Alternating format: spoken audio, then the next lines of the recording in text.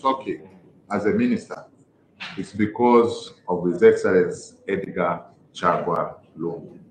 And I want to declare for those people who have been saying, no, Bowman is a bootlicker. I am the #1 bootlicker for His Excellency Edgar Chagwa Lungu.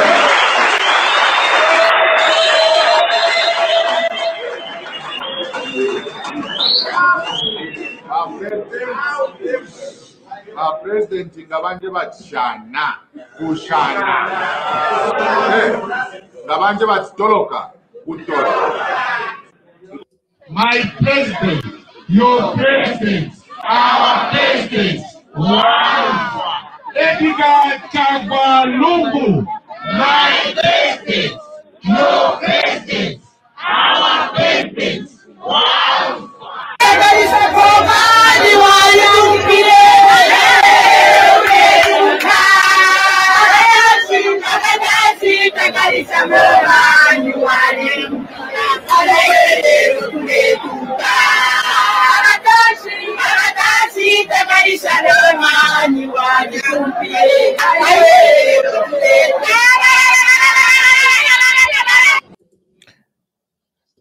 Yes, ladies and gentlemen, good evening. This is your host, Mnalula. And today we have a very important discussion to have. And I really hope that you guys are going to have your bundles intact, because this is going to be something that has never been done. And you already know, Zkona, we are here to break all types of records. So as you can see, today's title, or rather today's topics, are very controversial. But this is what we do. We are here to educate the masses, and I just can't take it anymore, because there has been a lot of misinformation with regards to the history of Zambian politics. So in today's episode, we are going to be talking about the mass psychology of politics, aka propaganda. So to all the senior citizens out there, right, we're going to take a stroll in the we're going to go back in the past. Basically, we're going to talk about Alice Lenshina. We're going to talk about Adamson Mushala. We're going to talk about Seer 1. We're also going to talk about a few other key players in the 2021 general elections, such as Laura, Miti, Alice Musukwa, Tamara Ngozi, Pilato, and all these people, because this is very important information. So I do recommend everybody to grab themselves a jar of 1 liter of water, because you already know it's all about being healthy, because we need healthy citizens. And just like I told you, right, I told you to do a lot of research with regards to alkaline diets, because alkaline diets help you prevent a lot of diseases. So I really hope that you guys did your homework and you guys are going to be doing all that stuff, because I've been you know, like having this alkaline diet, and I feel much healthier. I feel much better. I've minimized you know, chicken, meat, and all that stuff. So it's all about health. It's all about having a very good mental state, very good health, physique, and all that good stuff, because it's very important. So before we jump into today's episode, right, let me talk about something which is going to be a little bit controversial. And you know me, Zkona uses a lot of artificial intelligence, AI, and machine learning. And a lot of you might be wondering, saying, well, Zkona, why do you always have Bowman Lusambo's you know, name in your videos? It's pretty simple. The algorithm loves him. So if you do anything with regards to digital marketing, Facebook marketing, YouTube marketing, and all that good stuff, right, you already understand the concepts of algorithms. And, you know, the algorithm loves Bowman Lusambo. And hey, we use AI and machine learning, so we just have to take advantage. So there has been a topic that me and my boss were talking about, right? And, you know, we have two polarizing characters, Bowman Lusambo and Honorable Garry Nkombo. Now, a lot of you might not really know this for a fact, but these two characters are pretty much similar, but very different. They are so different that they are very similar. Muna, what are you talking about? How can Bowman Lusambo and Garry Nkombo be very similar, but be very different at the same time? You see, it's all about attributes. It's all about attributes. You see, the way you break down a politician is by his attributes. Just like the way that you break down, let's say, for example, By the way, let me take off those glasses because I look like a geek. So the way you break down a footballer is obviously by his attributes. Let me give you a very good practical example. Let's talk about Patson Daka. If you look at the Patson, the attributes of Patson Daka, right? He is, strong on the ball, physique, very good. Pace, very good. Dribbling, what's this? Scoring, impeccable. So all these different attributes sort of determine the value and how football clubs are able to use him. So now getting back to Garry Nkombo and Bowman Lusambo, right? They are very similar, yet very different, but their attributes, remember the Patson Daka example that I gave you, right? The attributes are very similar. So the way that you can decipher Bowman Lusambo and Garry Nkombo is Garry Nkombo is a very ethical and moral Bowman Lusambo. But Bowman Lusambo ngabari kwete omutima usuma, he would be a Garry Nkombo. Then Garry Nkombo ngabari kwete omutima obi.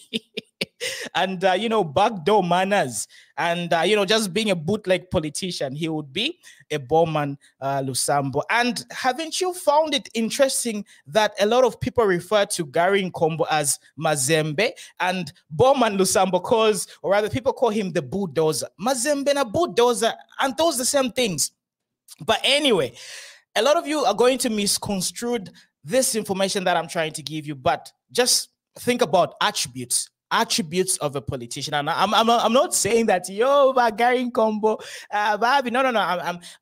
All I'm trying to say is these two politicians are very different but very similar with regards to their attributes. And one is on the moral side, while the other one is not very ethical and not very moral.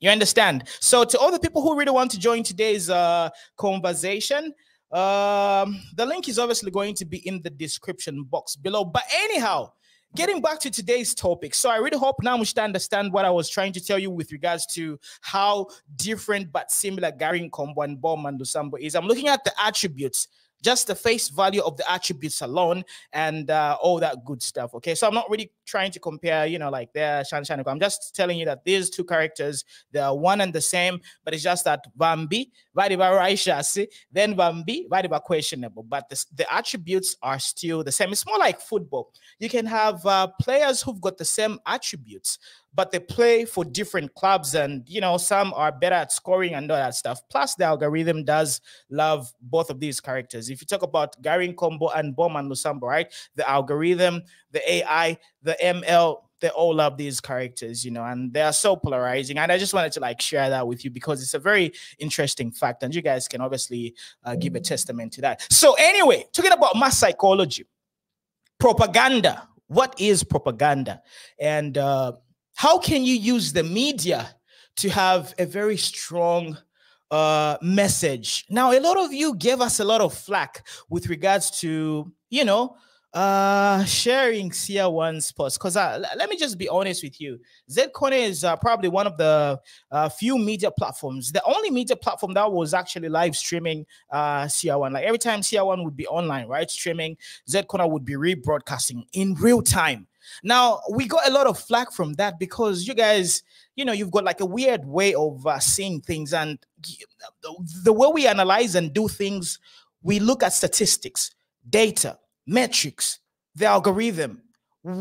We don't use feelings. We don't use feelings. We use actual data, statistics, numbers. Numbers do not lie. And Seer One is a very interesting character with regards to Zambian politics because this polarizing character was able to do major, massive things. And I do remember vividly, there was one time, I think that was the Chimbakambwili broadcast where he was talking about all these crazy, despicable things. That was a very interesting live stream. I'm sure you guys remember that massive live stream of Seer One. We were doing the numbers. We were checking the devices because you can really sort of use metrics. You can determine you know, how many devices are watching a particular live stream, and you can have the actual numbers. And on that particular broadcast, there was 1 million devices tuned in, and these 1 million devices had about 3 to 4 people watching in real time. Now, ladies and gentlemen, that is very profound. You cannot overlook such type of information. Yes, I do understand this particular character has got questionable religious activities and practices, but we all do. We all do. Bambi mwari kwata amalomba mumanganda.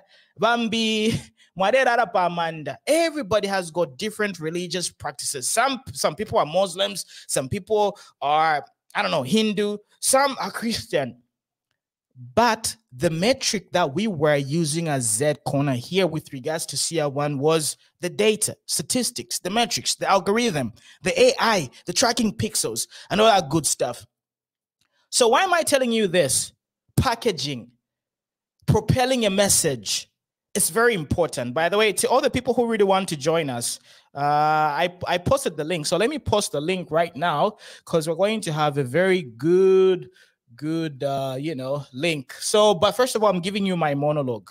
I'm giving you my monologue at this particular moment. So yeah, to all the people who want to join us, the link has been posted in the comment section. So let me just take this time to pin it, and I'll get back to today's conversation. So Mukutske, by the way, to all the people watching us right now, kindly share this video, because Mnala is here, and you know, Mnala brings the sauce, the heat, and we usually talk about things that have never been you know, talked about. So yeah, share this video. I know there's a lot of people watching me right now. I can see there's almost 700 people watching us. So share this video before we get into this, because later we're going back in the past. We're going to the times of Alice Lenshina. We're going to go to the times of Adamson Mushala. This is not for the 2000s, but 2000s, goodbye.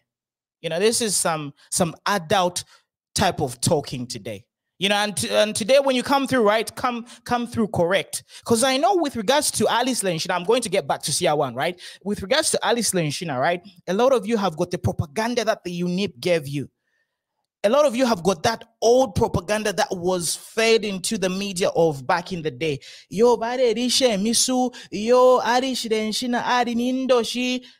Propaganda, mass psychology, the media. You get where I'm going? You understand where we're drifting towards, right? So anyway, getting back to CR1. Statistics, numbers, data, algorithms, artificial intelligence, machine learning, tracking pixels. Write that down. It's very important. So you guys already know me, right? I'm a business developer. I'm a marketer. And, you know, basically, I help package products, goods, services, and sell them. You see, back in the day, right? Well, when the PF were deep in this system, when the regime was running, you know, on steroids, we didn't have the privilege of doing this because our families were, you know, threatened. A lot of people could have lost jobs and all that good stuff. And if you go back to the history of Z Corner, right, we've been in this game since 2015, 2014. You know, I started this particular platform literally in my university hostel in the toilet. I know that really sounds cliche, right? Because a lot of people say, you know, I'm from the bottom. Actually, I'm actually from the bottom of the bottom. You can ask the people who were around us. We started this thing a long time ago. So why were we able to help CR1's message get amplified? Why did we do that? Why did we do that if we could have had a lot of backlash? If we could have had a lot of people saying, yo, Vamona. And by the way, even our members here on Z Corner, Oscar, brother Oscar, always, you know, castigates me and keeps on saying, Vamona, uyo siya wanu, uyo mware telepana nipa Z Corner, uyo mware tepa Z Corner, iya awe, tefya kukopa refyo. And I get it. I understand. You guys are not really talking about the numbers, the statistics, the AI, the tracking pixel, and all that good stuff. You know, so getting back to CR1's point, right? The reason why we were able to amplify his voice, he's got a very big platform. CR1 is a giant with regards to conveying a message. You can't deny this fact. You cannot run away from this particular fact. Whether you like it or not, he's got a very large platform, very large audience, you know? And to me, it doesn't really matter. The only thing that I wanted to do is I wanted to send Edgar Lungu and his cronies back to the farm. You know, now and it's but it is what it is. Edgar Lungu batusheko pantu ba Edgar Lungu na aba nabo barefo kutwala muri Banana Republic. And we said, no, we're not going to have this. We're not going to let this happen. If these people continue, the entrepreneurship environment in Zambia is going to dwindle. There's going to be massive lawlessness. We cannot let that happen. So what are we going to do? By any means necessary, let's use Amatuzo Tkwet. And that's how we, you know, when CR1 started doing his thing, right? He's been doing his thing for I don't know, like since 2018, 2019, right? When I first saw CR1, I was like, this is our guy. This is our guy. And we are definitely going to amplify his voice. We're definitely, because, you know, he's got all the attributes. Remember the thing that I talked about, attributes, right? Attributes, statistics, all that good stuff. He's got everything that needs to sell the UPND's agenda. And when it comes to politics, there's two factions of society. There's basically three factions of society that you need to consider when it comes to politics. There's the your followers, the undecided, and then the not decided. You understand? So everybody that has got a political party, right? There are three types of audiences that they need to cater to. Number one, they already have staunch supporters. Like, I think Gama supporters about PF, supporters about PF. There's nothing that you can tell them. Nothing will change because they are staunch supporters. And then you've got the undecided voters. And then you've also got those people that need extra convincing. Anyway, getting back to the undecided voters, right? This is where the job needs to be done. I'm an undecided voter. So basically we had, you know, two main political parties. We had the PF, the UPND, and the undecided voters. I'm a supporters of our opposition. So getting back to the three types of audiences that you need to focus on with regards to any political party, right? You've got your cult followers, your staunch followers. You've got the undecided followers, and you also have the followers of your opposition. So what you need to do in order for you to become popular, right? You need to convert the audience of your opponents. Ama supporters, you need to get them on your side, and then you also need to convince the undecided followers. Now, what did CR1 do? CR1 had massive influence on undecided voters. You know, every time CR1 would do his, you know, broadcast and all that stuff, he would convert a lot of undecided voters. So when we talk about the 2.8, right, and this is not even about division. This is not even about dividing people saying, yo, 2.8 or 1.8, because we're all Zambians and we're all proud that this particular country is developing massively. Kudos to everybody that participated. You know, it's not really about 1.1, 1.8 and 2.8. But what I'm trying to say is statistics, numbers, data, those are very important. So basically getting back to CR1, right? The undecided voter. If you look at the 2.8, probably a large number of the 2.8, about 40 to about 60% of these voters came through after 2018, after 2019, you know, and a lot of major players. And I'm not here to, like, you know, put CR1 on a pedestal, because a lot of you are going to be saying, you know, do as I say and all that stuff. But hey, it is what it is. I'm a numbers guy. I'm a statistics guy. I'm a data type of guy. Don't use emotions. I tell it like it is, whether you like it or not, you know. And then there've been a lot of different players. There've been Dr. Elias Munsha, TV Vakwetu. There's been Pilato, Laura Miti, Alice Musukwa, Tamara Ngozi. Tamara Ngozi even went to the extent of twerking just to get these, unconverted followers, or rather the undecided followers. That's how deep the game was. People resorted to twerking. But it is what it is. The message was definitely given by the end of the day. So getting back to the 3 types of audiences that you need in order for you to propel your manifesto. By the way, what's the role of a political party? Basically, a political party, these guys are business people. And what are they doing? They are selling their manifesto and their message, basically, and their agenda. They're basically, everybody is a salesperson. Everybody is a salesperson to some extent. Even a baby is a salesperson. But Mona, what are you talking about? Mona, now open. No, everybody is a salesperson. Everybody is a marketer. Let me break it down for you. A baby. When a baby is hungry, what does it do? It starts trying to convince you that it's hungry and you need to feed it. It starts, marketing itself by crying, making a lot of noise, being fidgety. Everybody is a salesperson. What do you do? You sell yourself and your manifesto. You tell her, so me, I'm a very serious guy. I'll be able to do. You sell your manifesto. Everybody is a salesperson. Everybody is a marketer. When you go for a job interview, what do? You sell your experience, your CV, you market yourself in a very good type of branding. You go with very good clothes and all that stuff. Everybody is a salesperson. Political parties are basically salespeople trying to sell their message and their manifesto. So getting back to CR1, what did he do? He helped accelerate their message, and he helped convert a lot of undecided voters, and he also tapped into the PF staunch supporters. That's how very fundamental and very crucial the game was. You understand? So remember what I told you. There's 3 types of audiences that a political party basically needs to convert. The staunch supporters, the undecided, and the voters of the opponents, the other guys.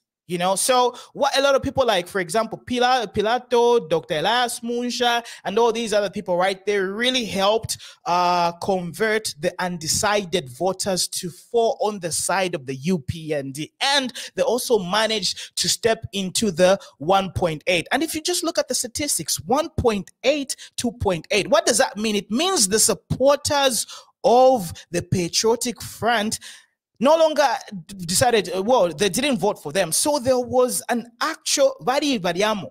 You understand? So this is one of the reasons why these people played a very key role. And I'm, not here to, I'm lumping everybody in one particular box. Everybody. Dr. Elias Munsha, he did a very recommendable job with regards to Bill 10. If you talk about Bill 10, besides the MPs who were actually, passing the bills and all that stuff, when it comes to like mass psychology, and today's theme is obviously going to be mass psychology and the power of media, So when it comes to Bill 10, Dr. Elias Musha and TV Bakwetu, General Norman Chipakupaku, Mr. Norman Chipakupaku, they did a very great job to sort of devour that propaganda that the Patriotic Front were trying to, put up. They did a very recommendable job. So besides the MPs actually voting and doing their thing in the parliament, right? Mass psychology is very important. Mass psychology is very important. So all these people who played a key, crucial, fundamental role in these elections, I put them like in the same box, everybody, CR1, Pilato, Laura Miti, everybody, all the people who went to the mountain, everybody that played a fundamental role, especially using media, I lumped them in one particular box. So anyway, I really hope that you guys understand the genesis of today's conversation, because we are going to be talking about the mass psychology of politics in Zambia, and we're going to go back to the UNIP era type of days. And in today's topic, we want to tackle Adamson Mushala and Alice Lenshina. So everybody who wants to join today's topic, I want to hear from you because I have a very good storyline for you. So I really hope that you got the genesis of what we're going to be talking about, and please do not really get it misconstrued. If you didn't really comprehend or understand, play it back, you know, like grab yourself like notes and write everything that I talked about, because don't be emotional. Statistics, you know, data, tracking pixels, algorithms, machine learning, artificial intelligence, very important. So anyway, Brother Simkonde, how are you doing? I'm fine. How are you? I'm very good. So tell me about Lenshina. What do you know about Alice Lenshina? Sorry, brother Moon. I'm blank on that one. When were you born? 1991. You were born in 1991. You never heard of the Alice Lenshina stories? Or okay, let me pass it over to brother. Okay, hold on, Brother Simkon. Brother James, how are you doing? Welcome to the show. Thanks very much. How are you, brother man? I'm very good. So, what do you know about Adamson Mushala or Alice Lenshina?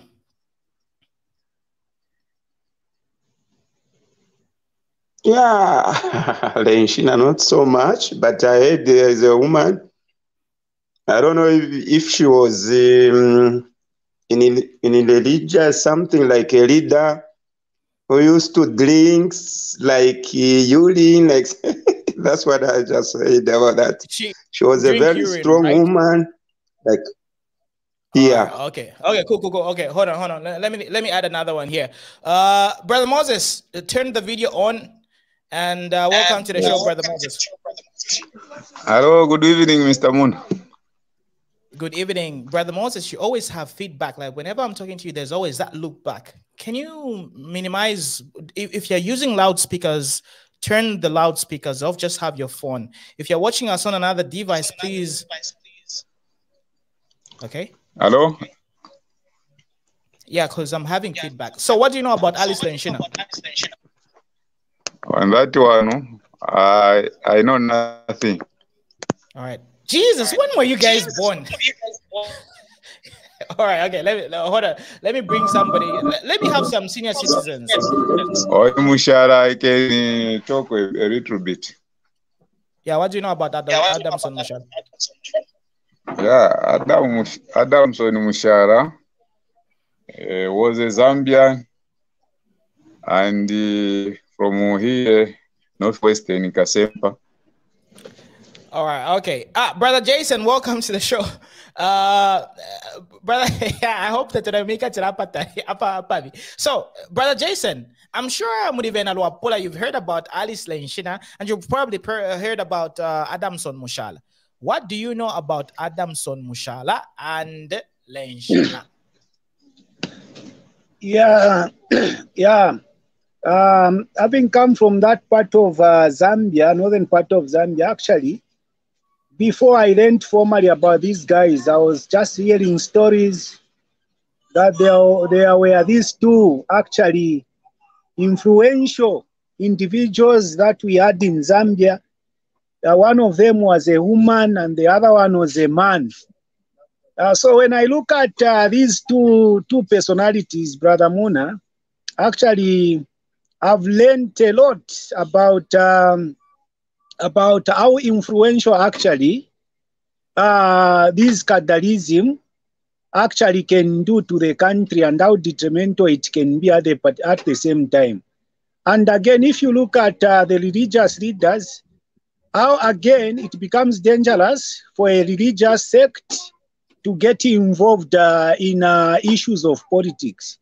Yes. So now, Brother Jason, you're moving at a very fast pace. But first of all, tell me, you heard these stories. Did you personally experience these stories, or you heard them from somewhere else? Because I believe you were not born or very young. Yeah, when we were young, I remember those days. I was in grade 7. There were some rumors to say there was this Alice Lenshina. Actually, she was like a witch doctor. That's what they were saying. She was feeding people urine, feces, and she could make some people try to fly. But after I learned about actually, there is a course at Northrise University which is called Biblical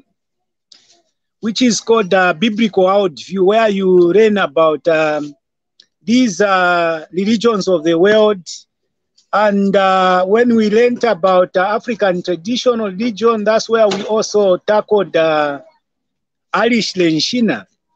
Yes. So according to the formal information, actually, she was a very good woman.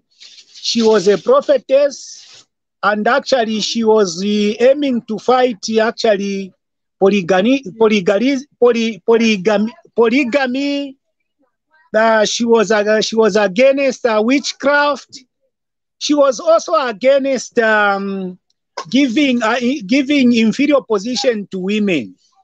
I think that's what I learned in school about Irish Lenshina. But yeah, I agree. But the widespread story and the misconception that a lot of Zambians have about Alice Lenshina and other characters like Adamson Mushala, that let's just stick to Alice Lenshina, saying, she was a cultist. She used to make people drink urine. She used to make people fly and all these despicable things. So she has been sort of deemed to be a very evil character in Zambia's political history.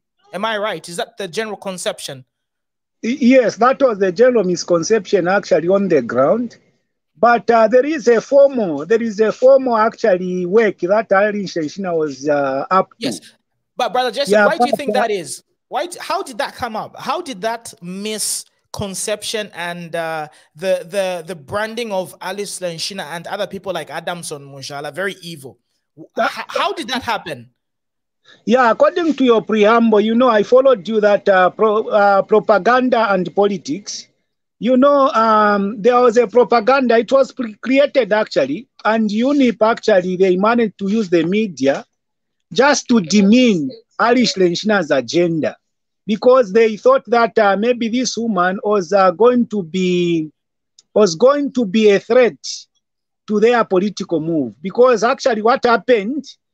There was a clash between the Alice Lenshina's follower and the UNIP in those areas. I don't know. Maybe I can give you something. I can give you something which I found actually concerning Alice Lenshina. So I don't know if you can allow me to go through that. Yes, go through. Let me come after 5 minutes. Can I come back after 5 minutes?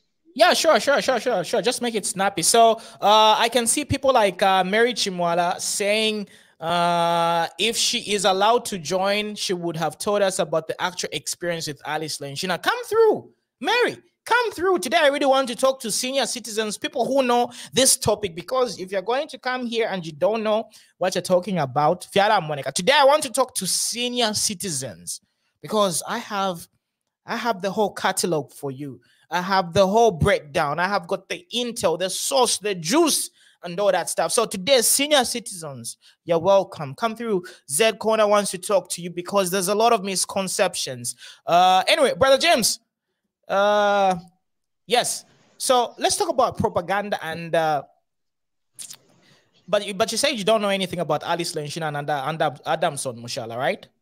By the way, Mary, if you want to join, the link is in the comment section. So the link is in the comment section. All the senior citizens who heard anything about Alice Lenshina or Adamson Mushala, use the link in the description. It's in the comment section. If you're on Facebook, if you're on YouTube, it's in the comment section. Click on that link, join us, turn on your video, make sure you're audible, make sure you're properly dressed, and let's have this conversation. I want all the smoke because we need to rectify this situation, because because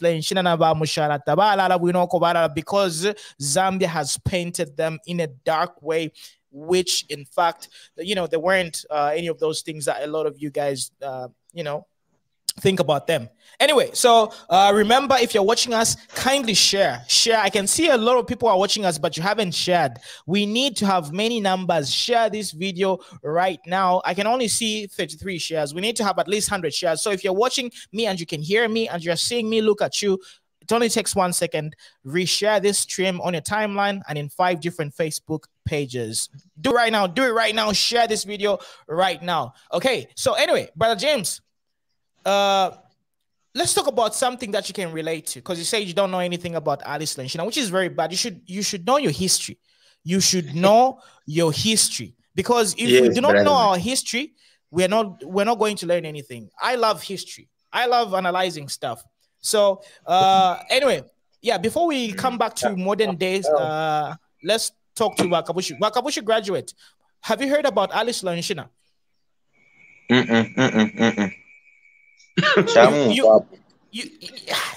Wakabushi, how old are you? Me.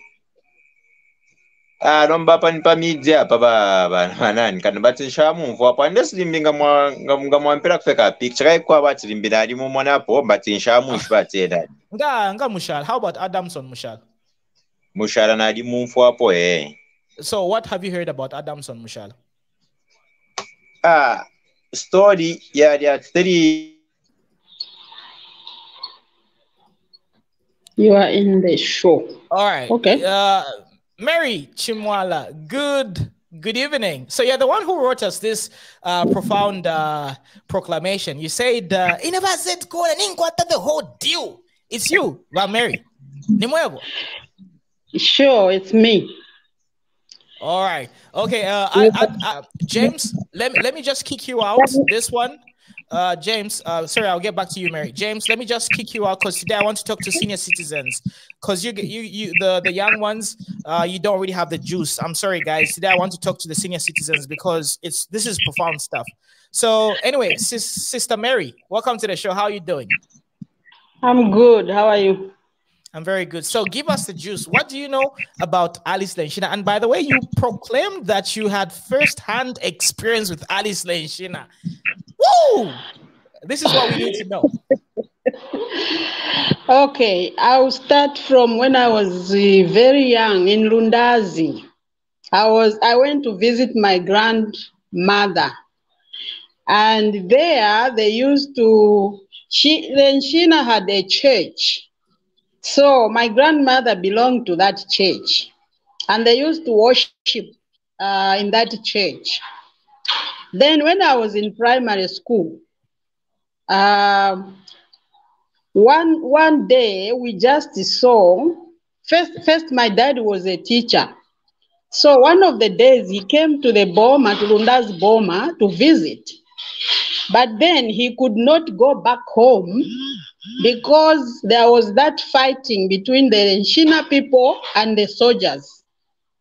So he told us that he was, they went to hide in the Lundazi River. So then they came back home. But we were at school, at a boarding school. So that week, we just had, this was at Kanyanga Girls boarding school in Lundazi. So we were at school, and then we just saw some people that were hacked with an axe come to the health center. But the sisters did not tell us what was going on. In the afternoon, they took us all to the convent. This was a mission school. They took us into a convent, and we hid in there. We started praying. And that night, we slept in the convent. The next day, they said there was no school. And then they told us to go in the bush to hide. We didn't know what we were hiding from, but we went into the bush.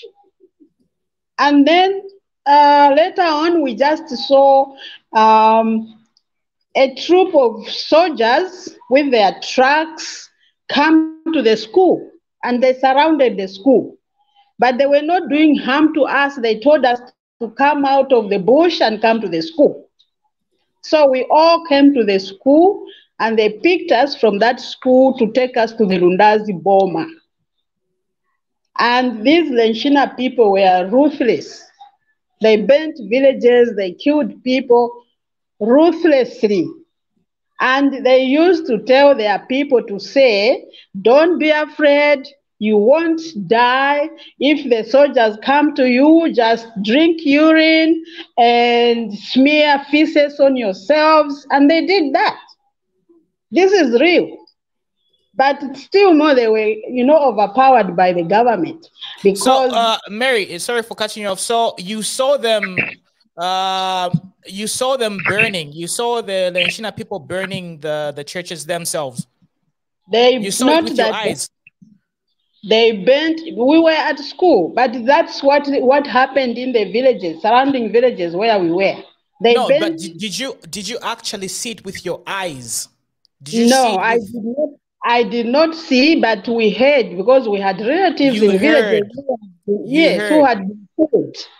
Ladies and gentlemen, remember what I told you about media and propaganda, right? So anyway, let me play the video.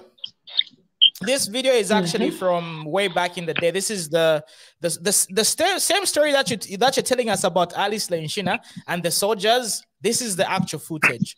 This is from the Zambian archives. Yes. And guess who's burning? Who's that burning the villages? Is that a soldier or Alice Lenshina people?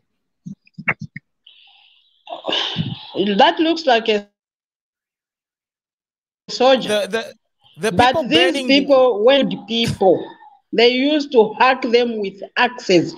I saw a person who hacked. You saw a person from the hacked, clinic. Right? Yeah. So, but based on this factual data that you're seeing, this is like real footage from the Lenshina days. The people who burnt the houses were not Lenshina. These were soldiers. Look at the chicken and all that stuff. These were soldiers burning.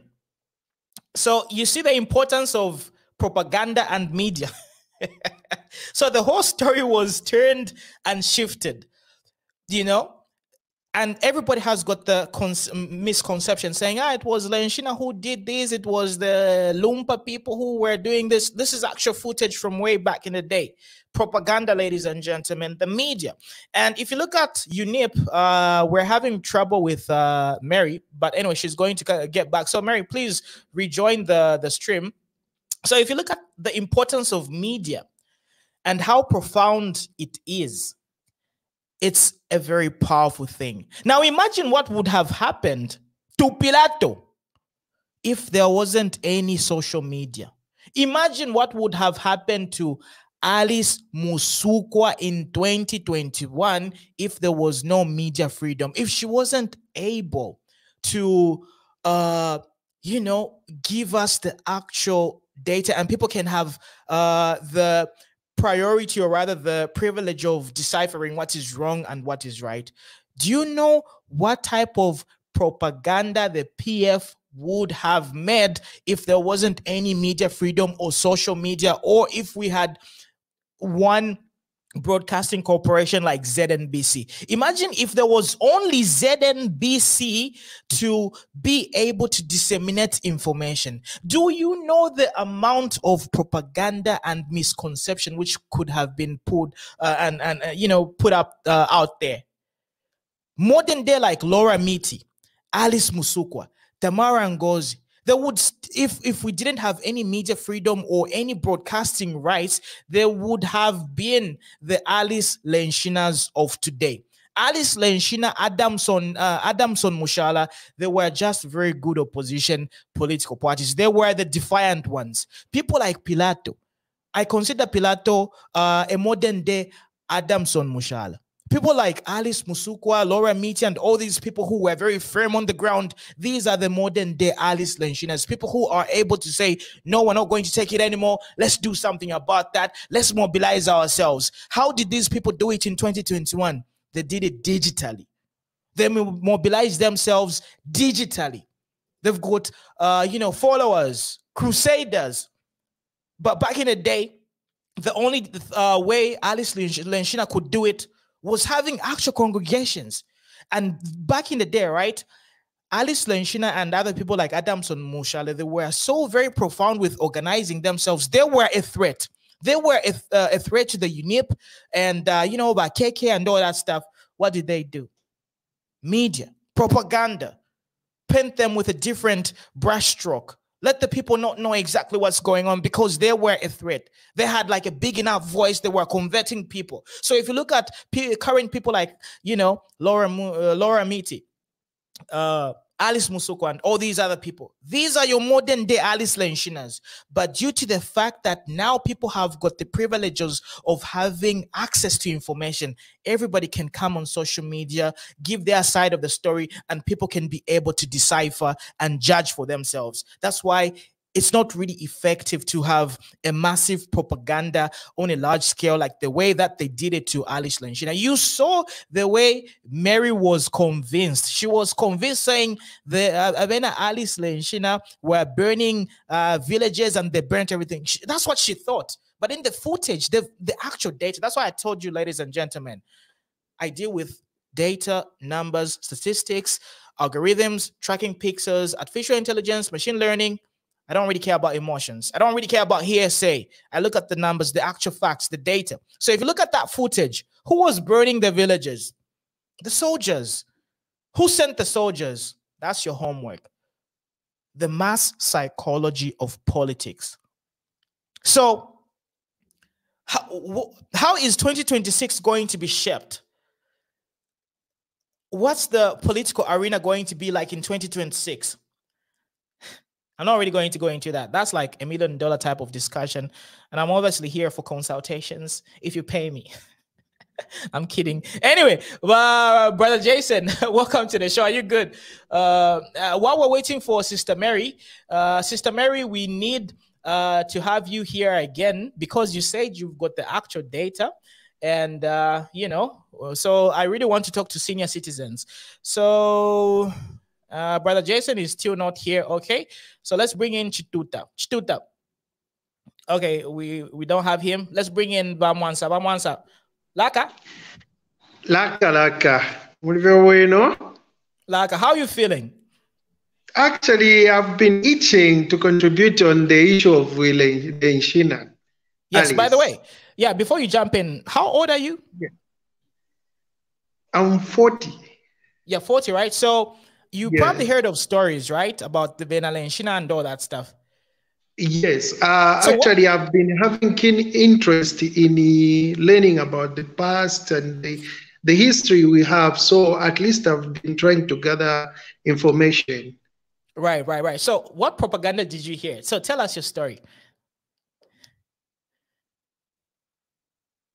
All right. Okay. So are you there? Yes, I'm here. So okay, according to what I heard, Alice is the one that started the Lunte Church.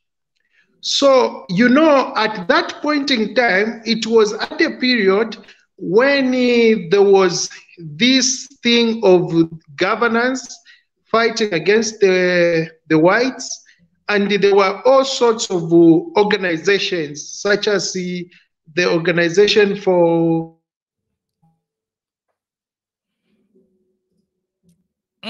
Bamwansa, yeah, your internet is it's Sunguchaya. Your internet is troubling us. Brother James. Yes, James. brother. Well, Yes. welcome back. So what have you learned in today's presentation? Since you didn't know anything about Alice Lenshina, what have you learned about propaganda and the media? Yeah, actually, I've learned a lot whereby in politics, people, they don't appreciate good people, no matter what you are doing, because what I've come to discover is that majority politicians, they are there to enrich themselves. So if there is a person who are against that issue, then they will make sure that they eliminate that person in whatever ways, by doing like the way they used to do about Mushala. They used to chase him about Lenshina, putting him something which she didn't even do. So that's what I've learned actually. Yeah. Yeah, but don't you think that's how the game goes? You expect politicians to be nice. It's winner takes all. No, That's not the way it's supposed to be, in the sense that, as far as I'm concerned, those guys, they are our leaders. We take them to represent us, not to misuse us in any. No. So it's not a good thing. It's only that it's unfortunately whereby the same people, they try even to use Christianity as if maybe they are straight. They are like what? That's what really pains me most. Because there is no way, as a Christian nation, you find that this person, like for instance, these politicians, how much are they getting as their salaries? They are getting a lot of money. Brother Yes. James. Sorry. Yeah, no, it's okay, because I'm really fascinated at how you guys and the general population expect things from politicians, and you expect them to be holy, angels. That's the name of the game. They get into the game and they appeal to your needs. By the end of it all, they want to make their lives better.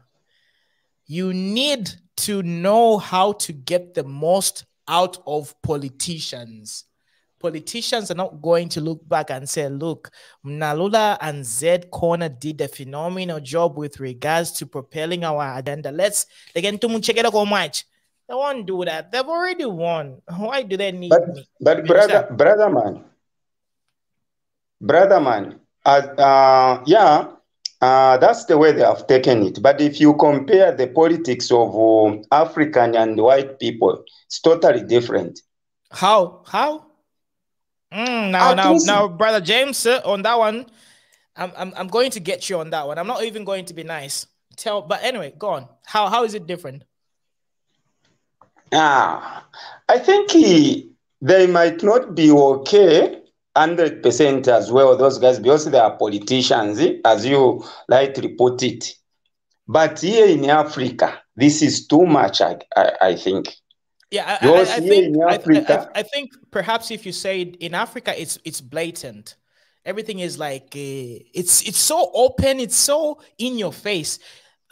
Even developed countries do, there's corruption, there's lobbying, and people who fund politicians, they get a lot of kickbacks, they get incentives. It's the name of the game.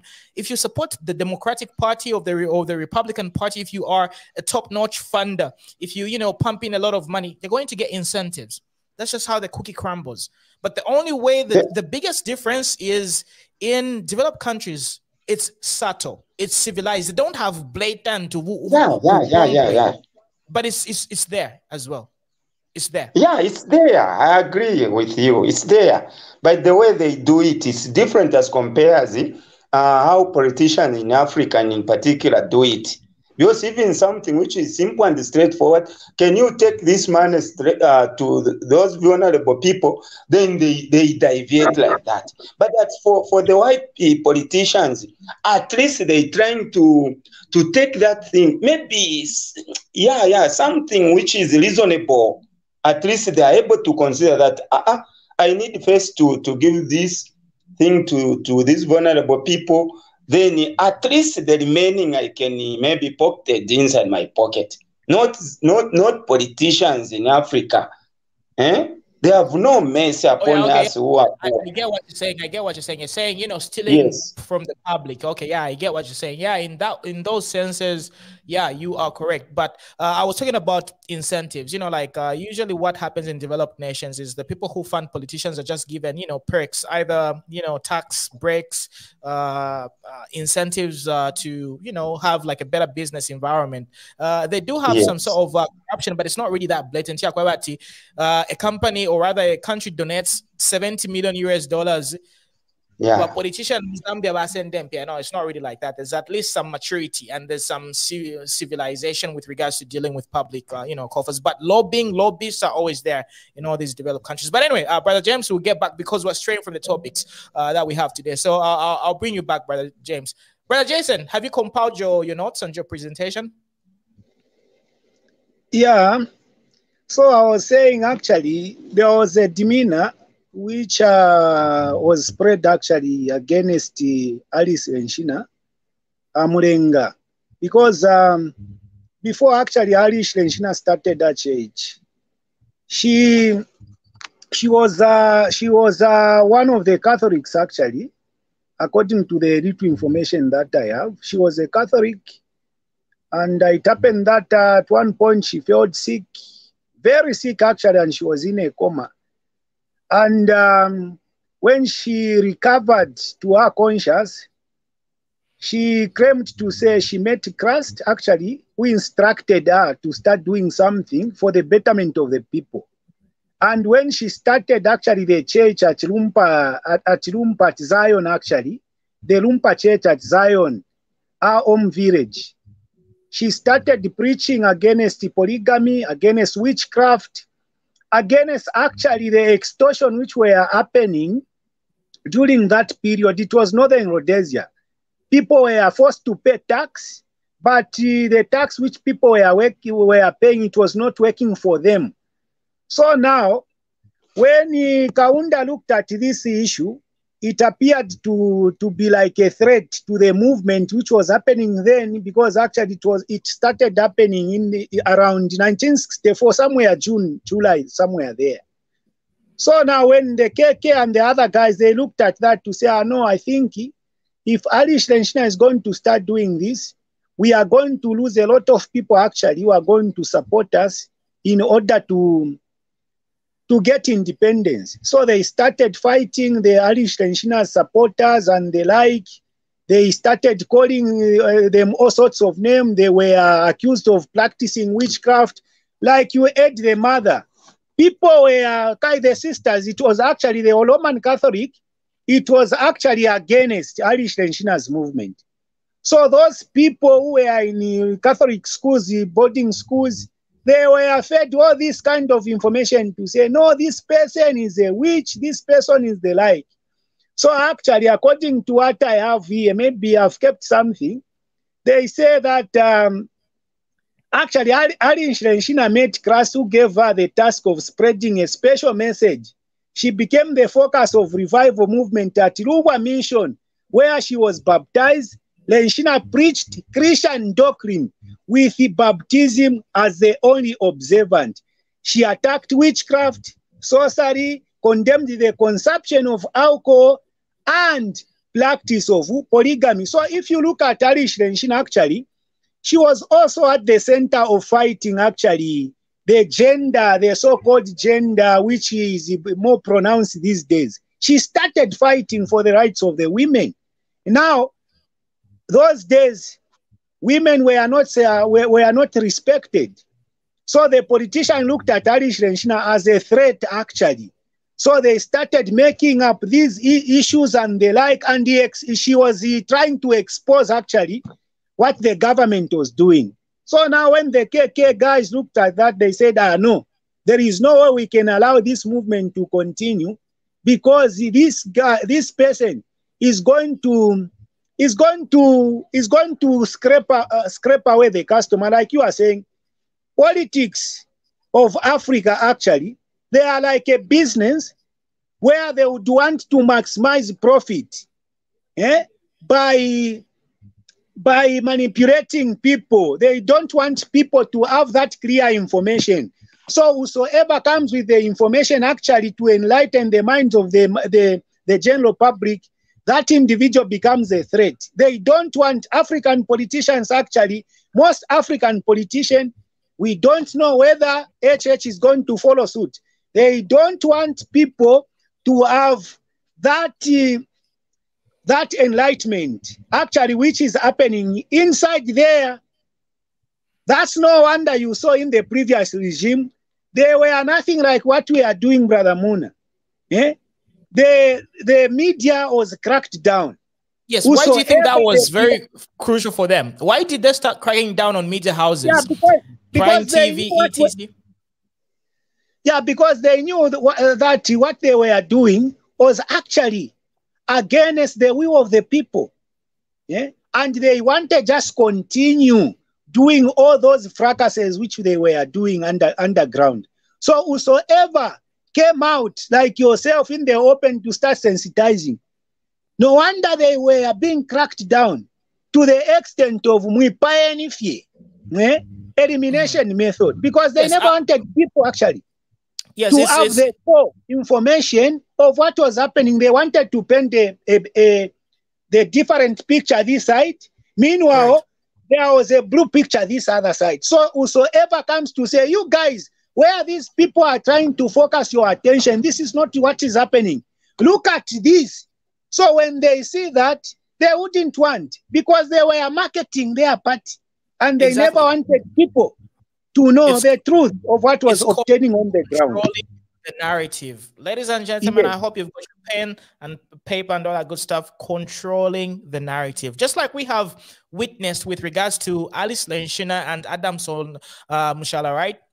Back in the day, we didn't have the privilege of media freedom and having access to information like that.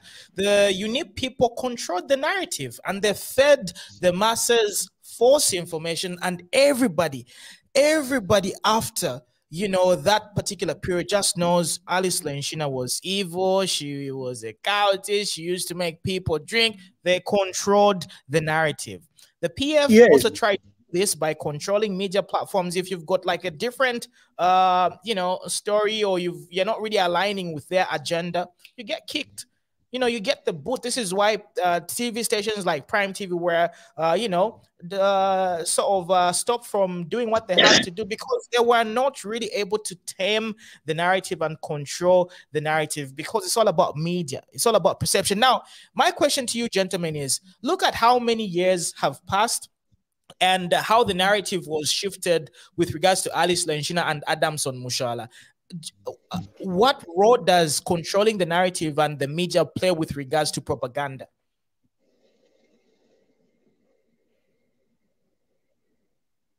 Anybody can take that. Brother Jason or also what? Anybody? Yeah, so my question is, what role does media, and how important is it to have an understanding of how propaganda works and how it can be, you know, tamed and controlled? How important is that?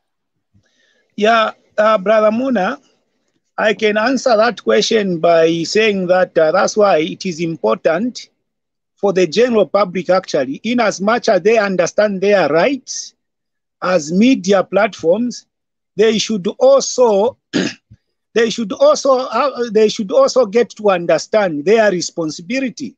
Because, you know, these media personnel, they are coming from the communities where we are coming from. They are actually benefiting from the economy, which we are benefiting from. So that's where it calls for each and every individual who is called actually a citizen of a particular nation to be responsible enough to know how to protect his or her heritage, to know how to protect the future of each and every nation, because it borders on the media. Because, you know, the media has the influence to the extent that whatever is said on the TV, it is gospel truth. That's why if you looked at the previous regime, they monopolized ZNBC. They wanted to feed the people the wrong information. Yeah? Because media has that power to say, Naba ZNBC na baranda. Yeah? You have seen the way we are in Zambia. You know, it is a country actually, send propaganda to be so real. Eh? If I just hear minus, even having the first hand, like you saw how strong that auntie came out to say, actually I witnessed until you showed those clips. And she was so this is what was happening. She was claiming to say, I witnessed it was the Lenshina's followers who were actually destroying the villages, who were telling people to drink urine because of the media influence. So we are saying the media personnel, they should understand that they are part of this community. They benefit from the same economy, and whatever fracas that before the country, it is both the media personnel and the general public who shall going to face the outcomes of such. So we are saying the media platform it has to be It has to be upright. It has to be standing for the truth. The media platform, actually, they should be the ones, actually, to be of that high intellectual, to be patriotic. Because if they are going to say, no, we are going to do this and that, that's why you hear people actually who are of who are patriotic enough. They went parallel, like Abena Siawan. Look at how he helped us. Because every Zambian, every media champion in Zambia, Amako Media Ntwakwata, Abena Mutare Mwanza, they were all clapping, they were cheerleaders for the patriotic front. Yes. And look at how influential Siawan came. Despite him being called all sorts of those evil names, but he had to play that role to transform the mindset of the people. People were educated. That's why from that, we should not just take it for granted to say, Siawan Chikari. Look at what he did. It caused actually for someone to be patriotic. You know, Siawan was claiming to say, I'm not happy with the way you Zambians are suffering. That's why I'm coming. I'm not interested in so and the like. He was actually dead with a lot of with a huge sums of money, but he stood for the truth, for the benefit of actually those same individuals. Yes. Now, Brother Jason, yes, you touched a very good point, because I want to write that yo Siawan. So now let's talk about the importance of controlling the narrative, and to the extent that PF went. Let's talk about how they decided to buy the whole music industry. Look at how much money they allegedly, reportedly invested in the influence of your top musicians. Look at how much they bought the whole entire industry. All your favorite musicians were twerking for the patriotic front. Why did they do that? Why did they spend top dollar on your favorite musicians to twerk for them? I think the reason is so simple, Brother Muna. The reason is so simple. There is no integrity. When we look at somebody who can be bought cheaply, it means that somebody has no integrity. If somebody can be bought to support a wrong, it means there is a moral decay in that individual. Because, Brother Muna, I can give this example. Which one day there may be an incentive to say, I want you to kill all your brothers and your mother. Let me give an example. I'm sure this is so common. This is so common. I'll give an example. Me as a businessman. Are you getting that, Brother Munarura? Loud and clear, sir. Yes. I want to drive that Range Rover with somebody who started a business 27 years ago. I want to build that mansion within a year where I've started the business. Then somebody comes to say, boy, there is this and that. But you know, if there is no integrity in me, I'll go for that. If there is a moral decay in me, I'll agree. But one question I should ask myself to say, who is going to benefit actually? If I have all these things, who are the beneficiaries? Who are the beneficiaries after me? If the answer is, there won't be any beneficiary. And my children, they are going to suffer this consequence. That's where I should say, no, I don't have to go for that. I should stand for the truth. I should stand for the love of my country. I should stand actually to protect. But look at those guys like you touch the musicians. Guys, they have got influence, masters, Yes. That's why I remember Manuel Munwe preaching one time to say, imagine the masses that follow Michael Jackson. If Michael Jackson could be converted today and he says, I'm a pastor, imagine how many people can give their lives to Christ. You can imagine that. So our musicians, they forgot to say, actually, they are the ones who can stand and preach the truth for the people. Look at the songs that Bapikechala sang. They were educative. They were actually singing. Singing against the government. Yarikosa, muri ba UNIP.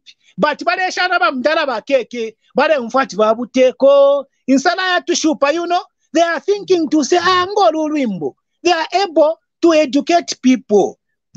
But ama musician yesu, they took things for granted. Ukwangala ne chimpwena, so to say.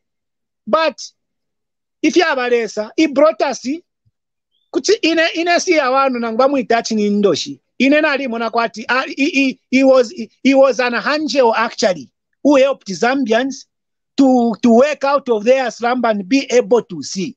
Ama musicians beso actually bali twimina brother muna. Kutwimina for ma Zambian. Bena bale ya bread, but the masses bale chula. But somebody who is an outsider stood for us as Zambians. So that's why we are saying, as media personnel, there must be that integrity.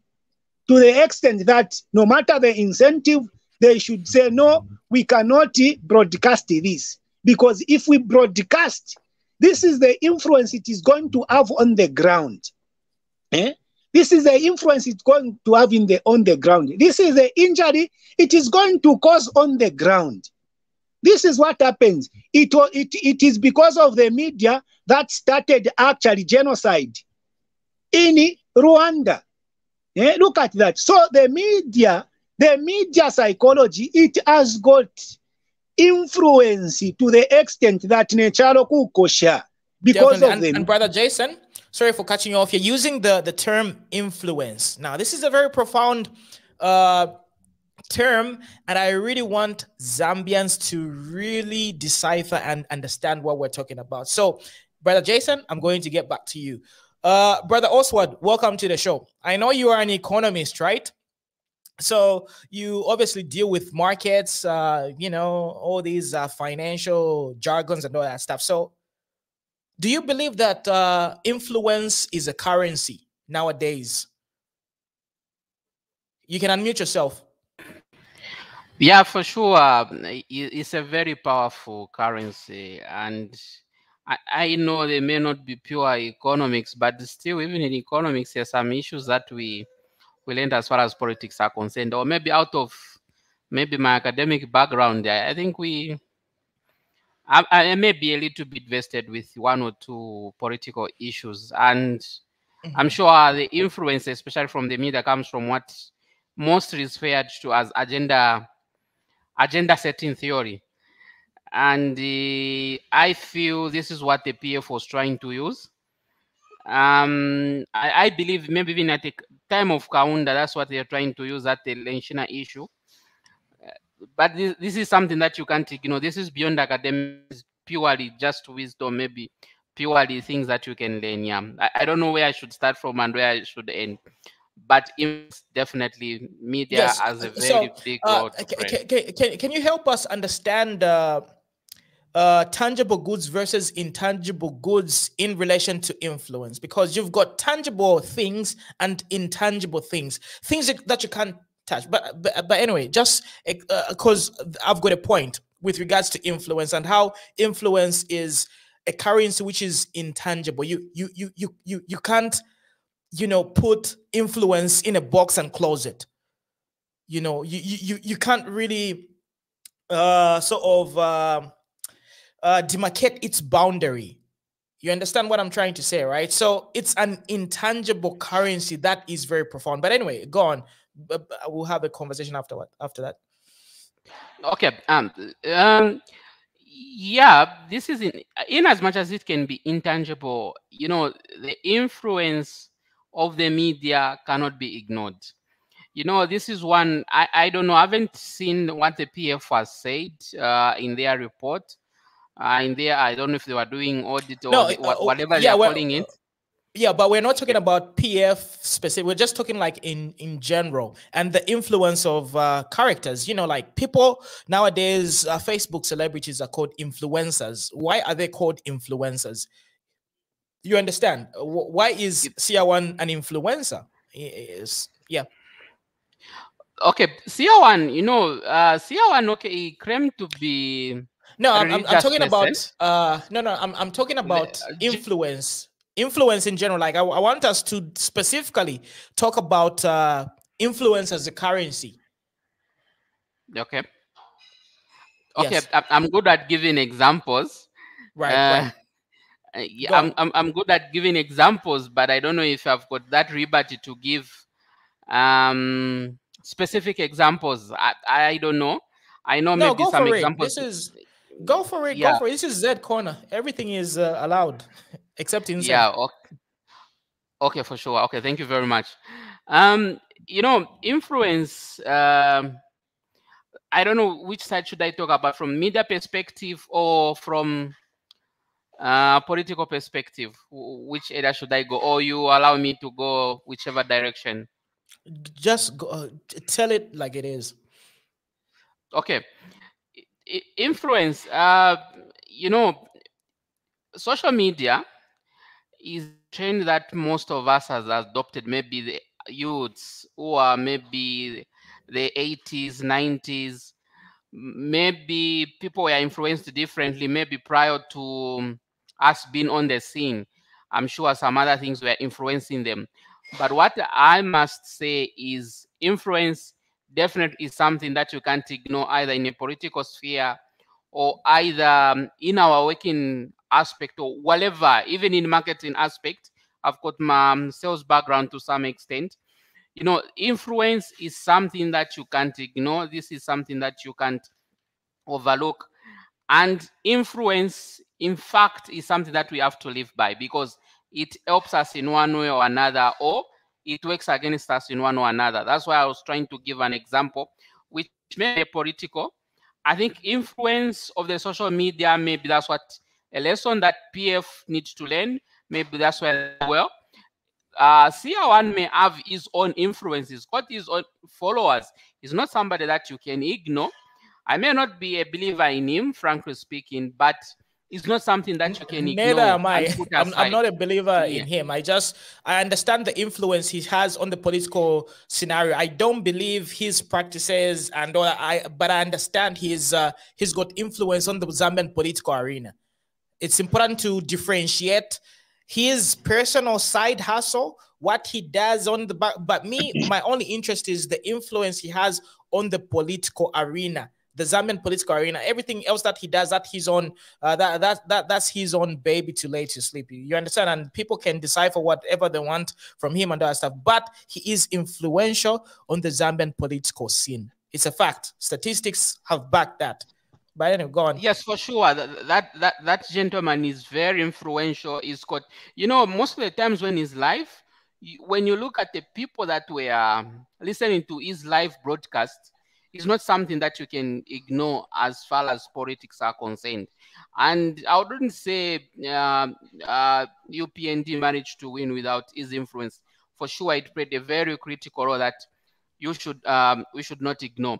In fact, for me, I was using a theory called the one I referred to, agenda setting theory. This is a theory whereby you look for what is affecting people, then you create something to talk about, and then people, you know, it start attracting people's comment and so forth. You know, this is a very powerful psychological tool that you can't ignore, and this is a very powerful lesson maybe for us youths and so forth that would want to learn one or two things from him.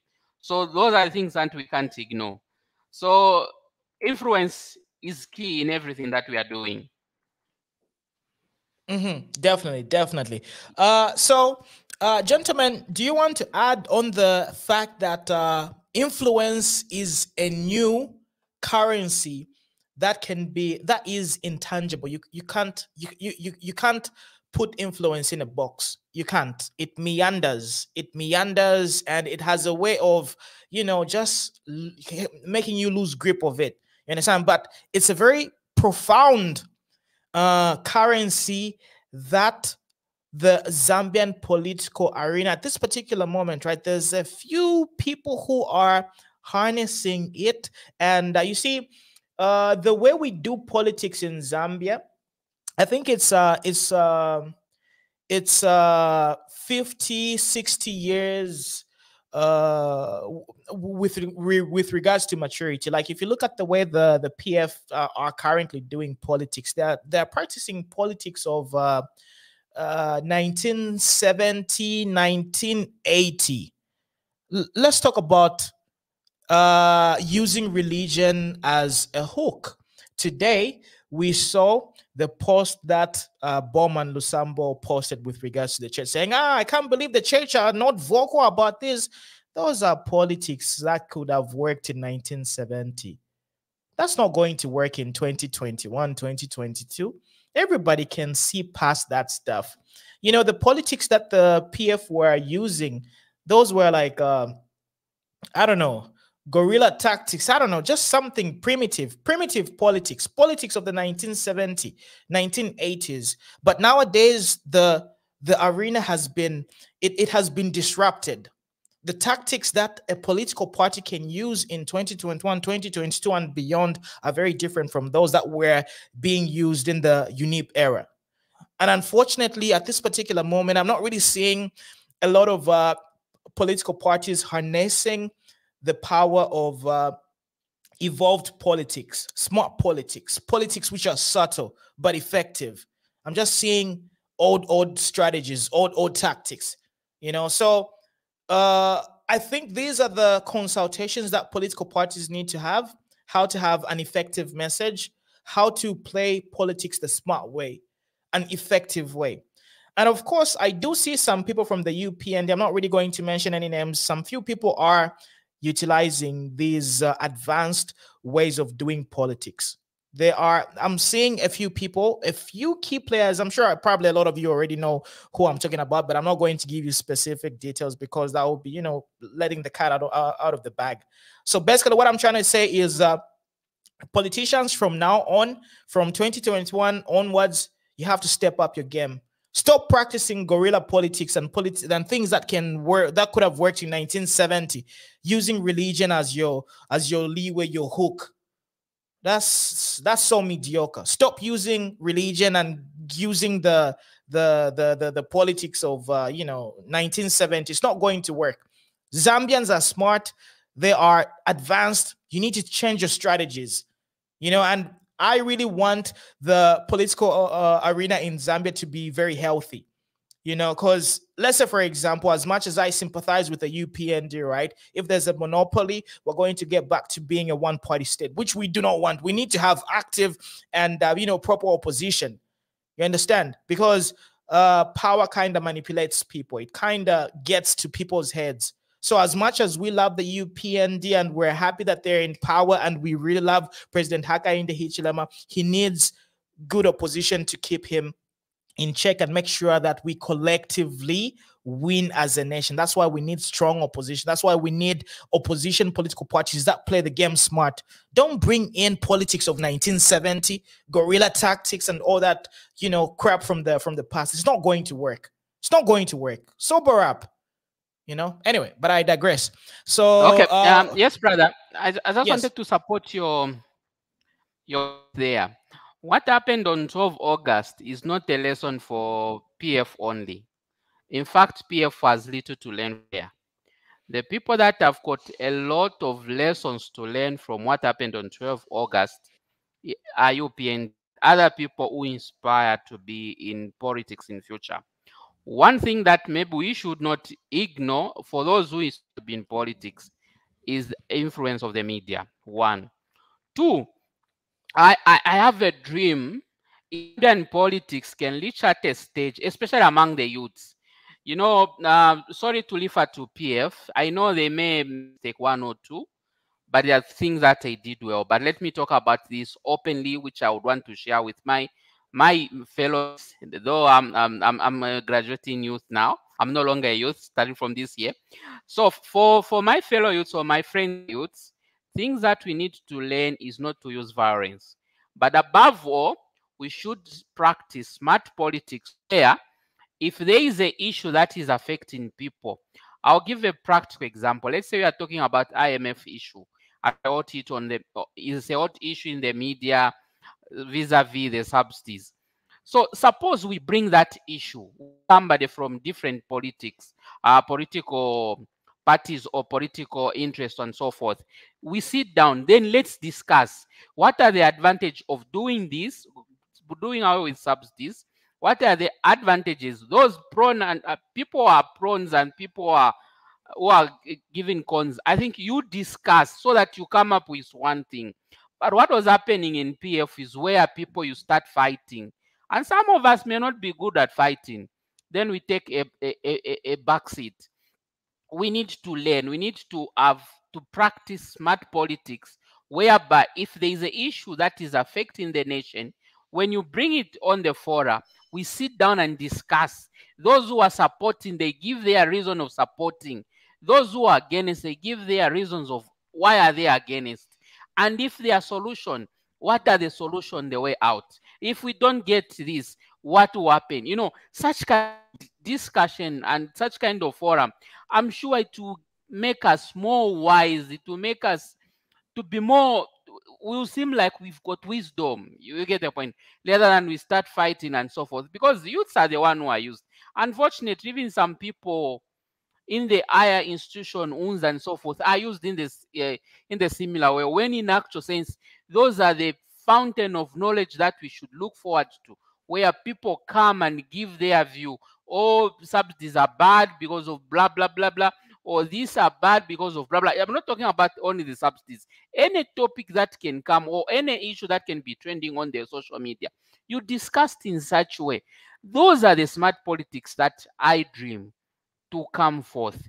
Then the other thing is, listen to the people as leaders is very key. You know, you can't be a leader. You can have the good strategy. My grandfather used to tell me about one thing to say. A bad carpenter always blames his tools, even when he's got the best tools. You have the best tools in your hand, but as long as you are not an expert, as long as you can't do the job, you terribly fail that particular job. But even if you've got tools are not adequate and you're an expert, at least you try your best, even with bad tools. That's one thing I learned from my grandfather. And these are the things that I'll say.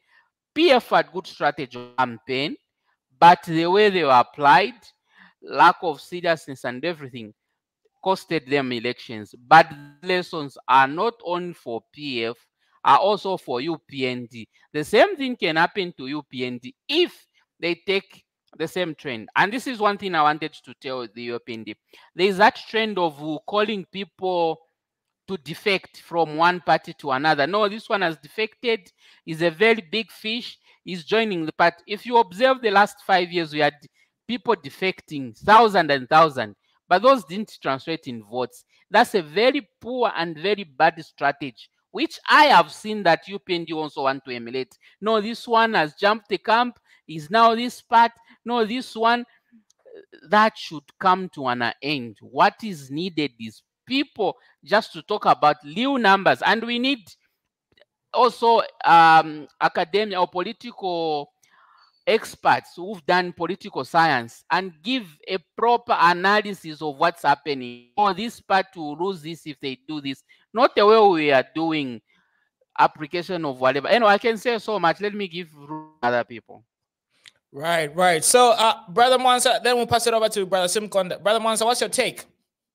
And stay on topic, please. Yes, the issue is still on the influence. I would want to comment. So, before I go ahead, I would want to talk about first about the brain itself. The brain is designed in 3 types. There's the controlling, controlled, and the stubborn.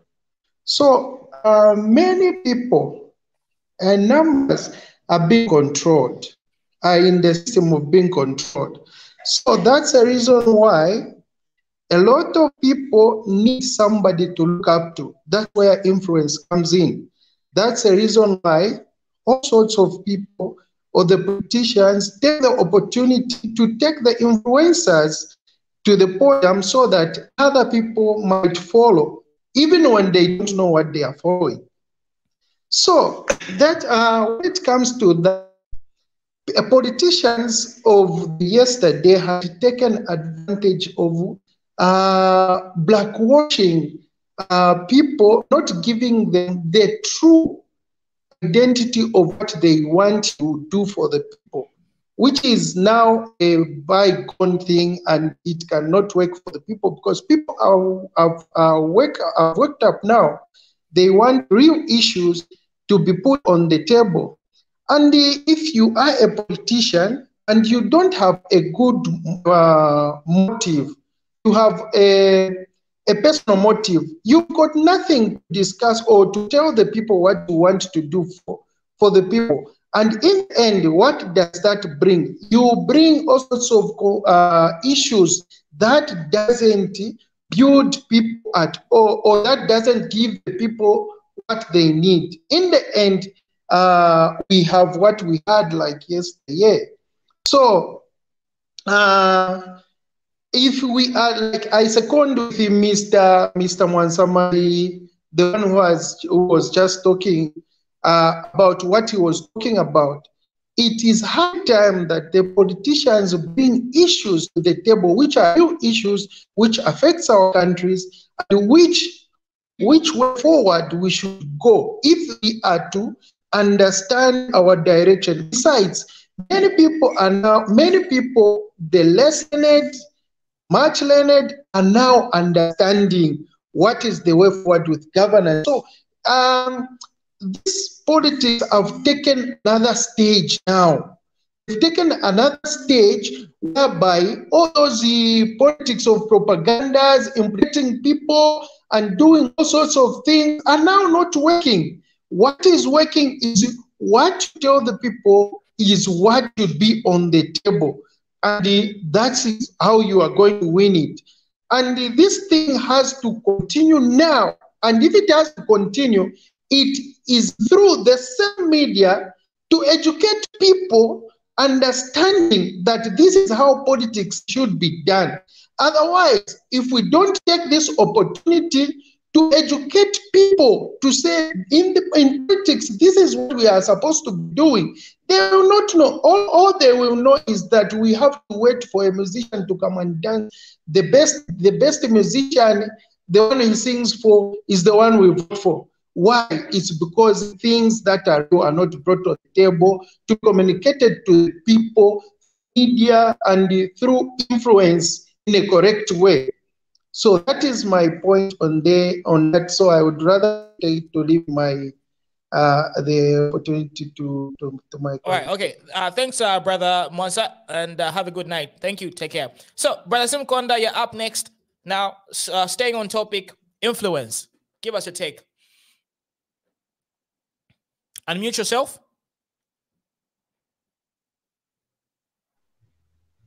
Okay, thank you very much, Brother Mona, and the viewers also. Good evening. Yeah, nice topic. Yeah, to start with, I can say that everything, when it comes with advantage and disadvantages. So now it's up to the users to utilize what comes. So when social media came, there's advantages to social media, and also there's advantage and disadvantage. So now, in terms of influence, social media has a lot of influence, especially to it's worldwide. So what I can say is that what was happening like in the previous regime. So like the current president, the HH and others, they utilize social media. I think this is where PF made a mistake. They underrated social media. But what they forgot was that we moved from analog to digital. So again, when we talk of Seer 1 also utilized the same social media to influence the masses. What was happening during the previous regime and the reality of life. It gave advantages to this, like the UPND, the time they were on oppositions, in opposition. So social media has advantages and disadvantages. So what I can say to the political parties, I think we have to move on. We have to move with technology now. The politics which used to happen during Kaunda, during Chiluba, during Mwanawasa, during Sata, Arabi, and the President Edgar Lungu is different. You have moved now. A lot of people now, they are on social media. A lot of people now, they are almost they are educated. At least people, they have a basic knowledge and we are able to analyze issues. And this time also I'm following where like the opposition, the way they are giving the checks and balances. And also they have to be very, very careful because as citizens, we are educated now. We are able to understand and analyze issues. So now if they try maybe to bring kind of politics of maybe name calling, those type of politics are long gone now. It won't work. We want real issues. So, and also for them, for those who are in opposition, they can utilize this same social media to give check and balance and also to sell their manifestos to us. Because what I want to see, as me as a citizen, we want to see these politicians, maybe like they have to come here on the Z corner. This is the time now. They have to start coming on Z corner here. We ask them questions. They explain their manifestos. It's up to us citizens now to choose which one are we going to vote for. Not this kind of political calling. Those are long gone. Like what used to happen. No, anagulisa mamainzi, no, is tribal, whatever. Those things that won't work. What we want is we want people who can analyze issues. So let them, you try this same social media, let them come on social media, analyze issues. Like now, for now, we have the issues of IMF. They have to come on board. Let them come, call someone from this political party, another political party. Let them come and debate issues, not attacking each other. No, those kind of politics won't work. Politics of blocking each other, it won't work. PF, it failed to PF. They tried by all means to block HH, but social media helped them. Because whatever happens, the information transmit just in second countrywide. Everyone is aware about whatever going on and what is happening in this country. So now, if they try to come up with this, you're straying away from the topic that we have. So as you can see, Elizabeth says we're straying away from today's topic. But you're absolutely right. Yeah, you are definitely right. So anyway, I will bring you back and we'll continue this discussion. But I do agree with what you're saying, 1000%. So Brother Oswald wanted to chime in and just, come back. So as usual, everybody turn on your video. And here's a quick reminder to everybody watching us. Kindly share this live stream right now. We need to have over 100 likes. And I can see a lot of you watching us, but why are you not really helping us spread the message? I mean, we're putting in a lot of work. We've put in more than 10,000 hours and we've showed our dedication to you. So you are mandated to help us, spread the word. It only takes 1 second of your life. Share it on your timeline and in 5 different Facebook groups. So let me get back to today's conversation. So today's monologue that I had with you was obviously the propaganda wars and basically mass psychology and the media. And I always keep on talking about influence and the new intangible currency. You can't really stop it. You can't really prevent it from having its effect. And this is why the Patriotic Front had to go out of their way to buy your top 10 musicians. And by the way, let me also take you back to 2011 when the people fell in love with Mark II. Mark II was pro PF, and you know, he had influence. He sang, he did songs, you know, he did chant and just basically rally behind Michael Sata. He used his influence. Dandy Crazy, the same thing happened. You know,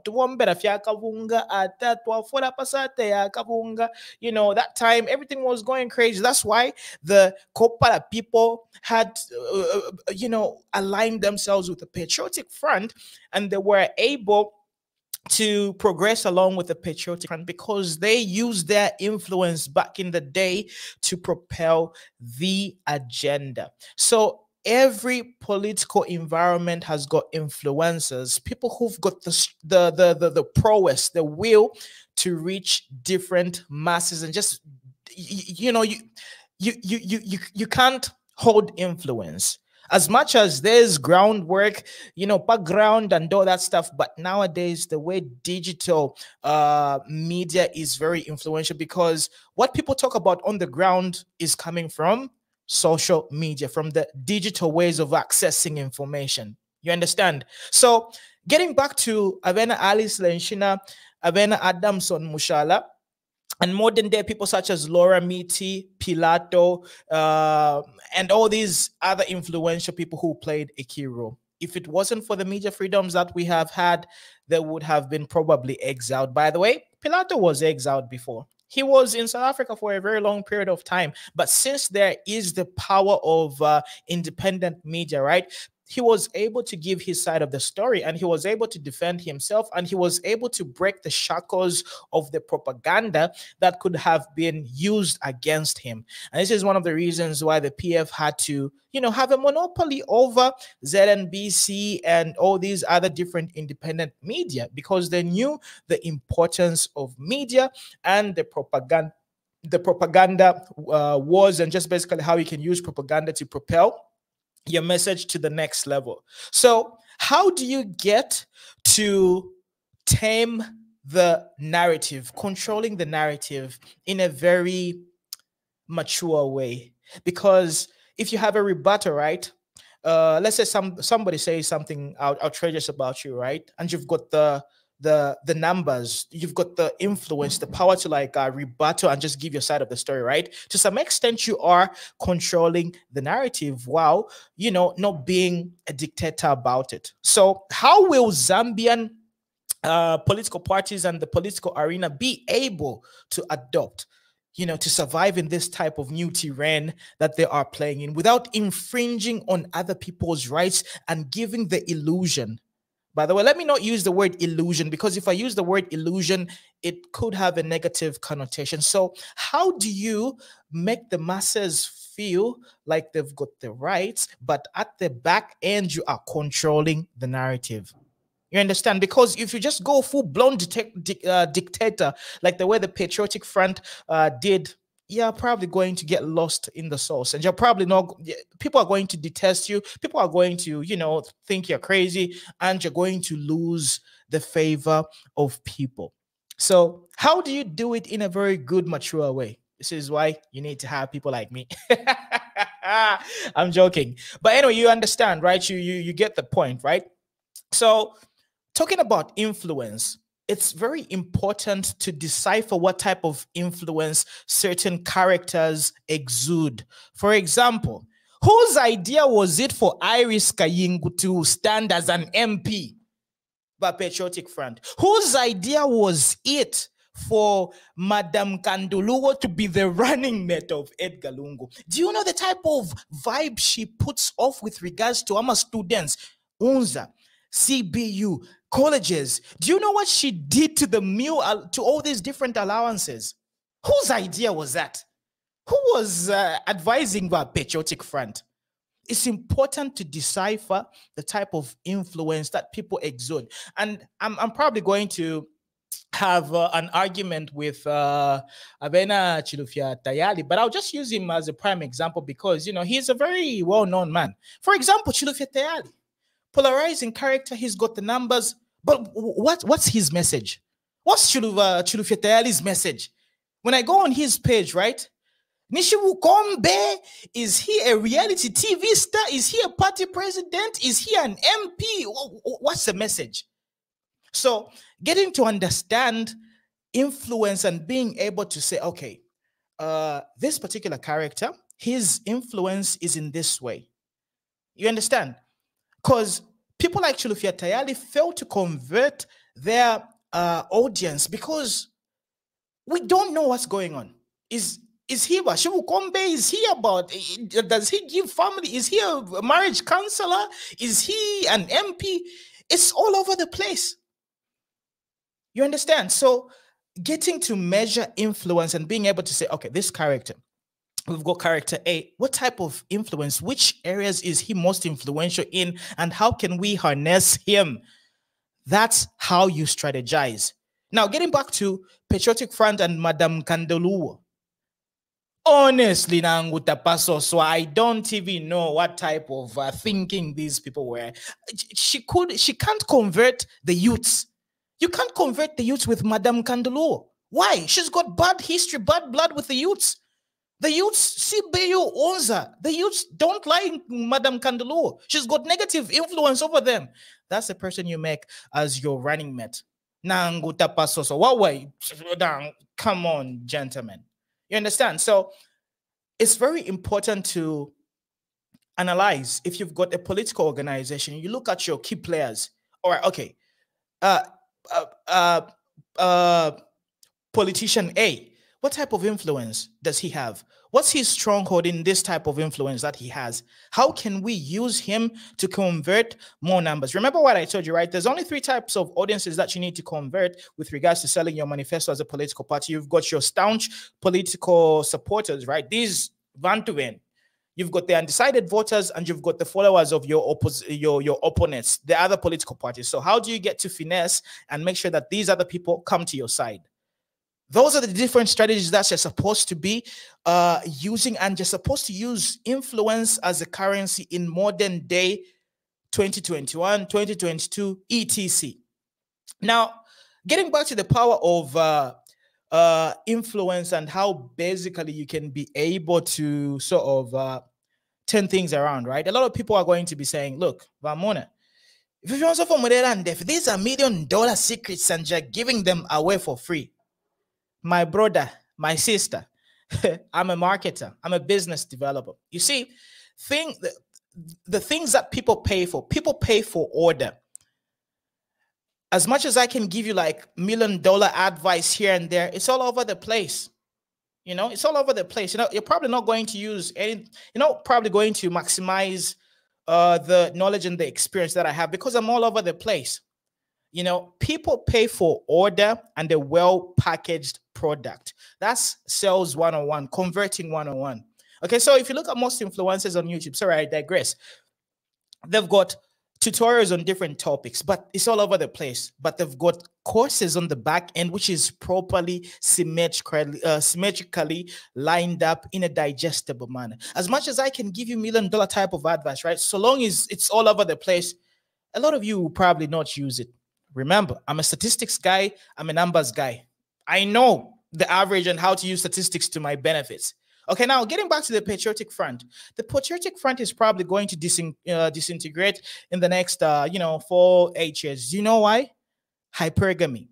Hypergamy. What is hypergamy? And what is political hypergamy? Political hypergamy is the illusion of clinging on to power when you cannot feasibly be able to harness what you previously had. Now, here's the conundrum and here's the dilemma that the Patriotic Front and most ruling parties have is how do you get to mobilize and be able to be effective using minimal resources?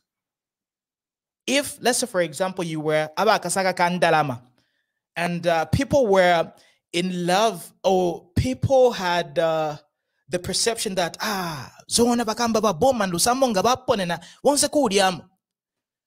Look at the Ndola situation. Bus drivers, taxi drivers, marketeers, they knew that whenever Bowman Lusambo is having a rally, Tora diamo ifishirikiti.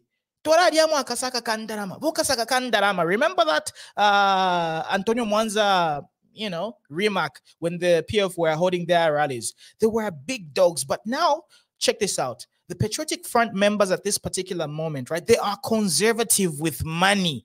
Now they've become penguins. You know why? Because Bowman Lusambo can't really splurge at this particular moment because, number one, he's got dodgy issues going on in the back end. His role as an MP is probably questionable.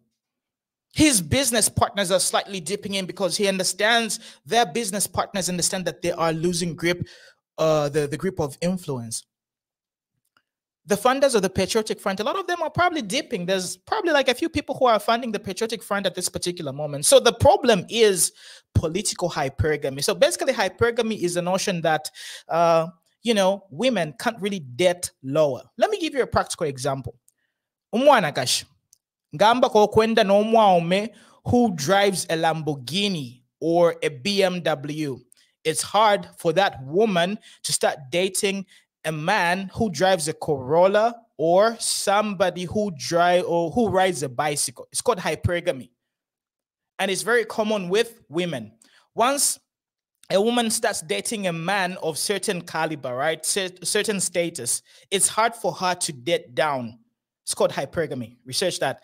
So what am I trying to say? Political hypergamy is what kills most ruling political parties in Zambia. These political parties and the influential people, they're not really going to be operating at that high level of proficiency with regards to resources. Now they've got a situation of minimizing and utilizing minimal resources. How is Bowman Lusambo going to be able to appease the NATO forces with minimal resources? Bowman Lusambo, he's not really as liquid as he was. It's a fact. We've got intel. He's probably lost some business connections and some inflow of money. So now he needs to be very sober. He needs to be very, he needs to be tactical, innovative. But how do you do that when you are the man, the once mighty Abakasaka Kandalama? And this is why ruling parties eventually fizzle out and die. It's called political hypergamy. Research that. So if they are not really going to know how to use minimal resources, and if the UPND says, okay, Vane, let's kill the Patriotic Front right now. Let's throw in dynamite in their environment. You know what the UPND can do?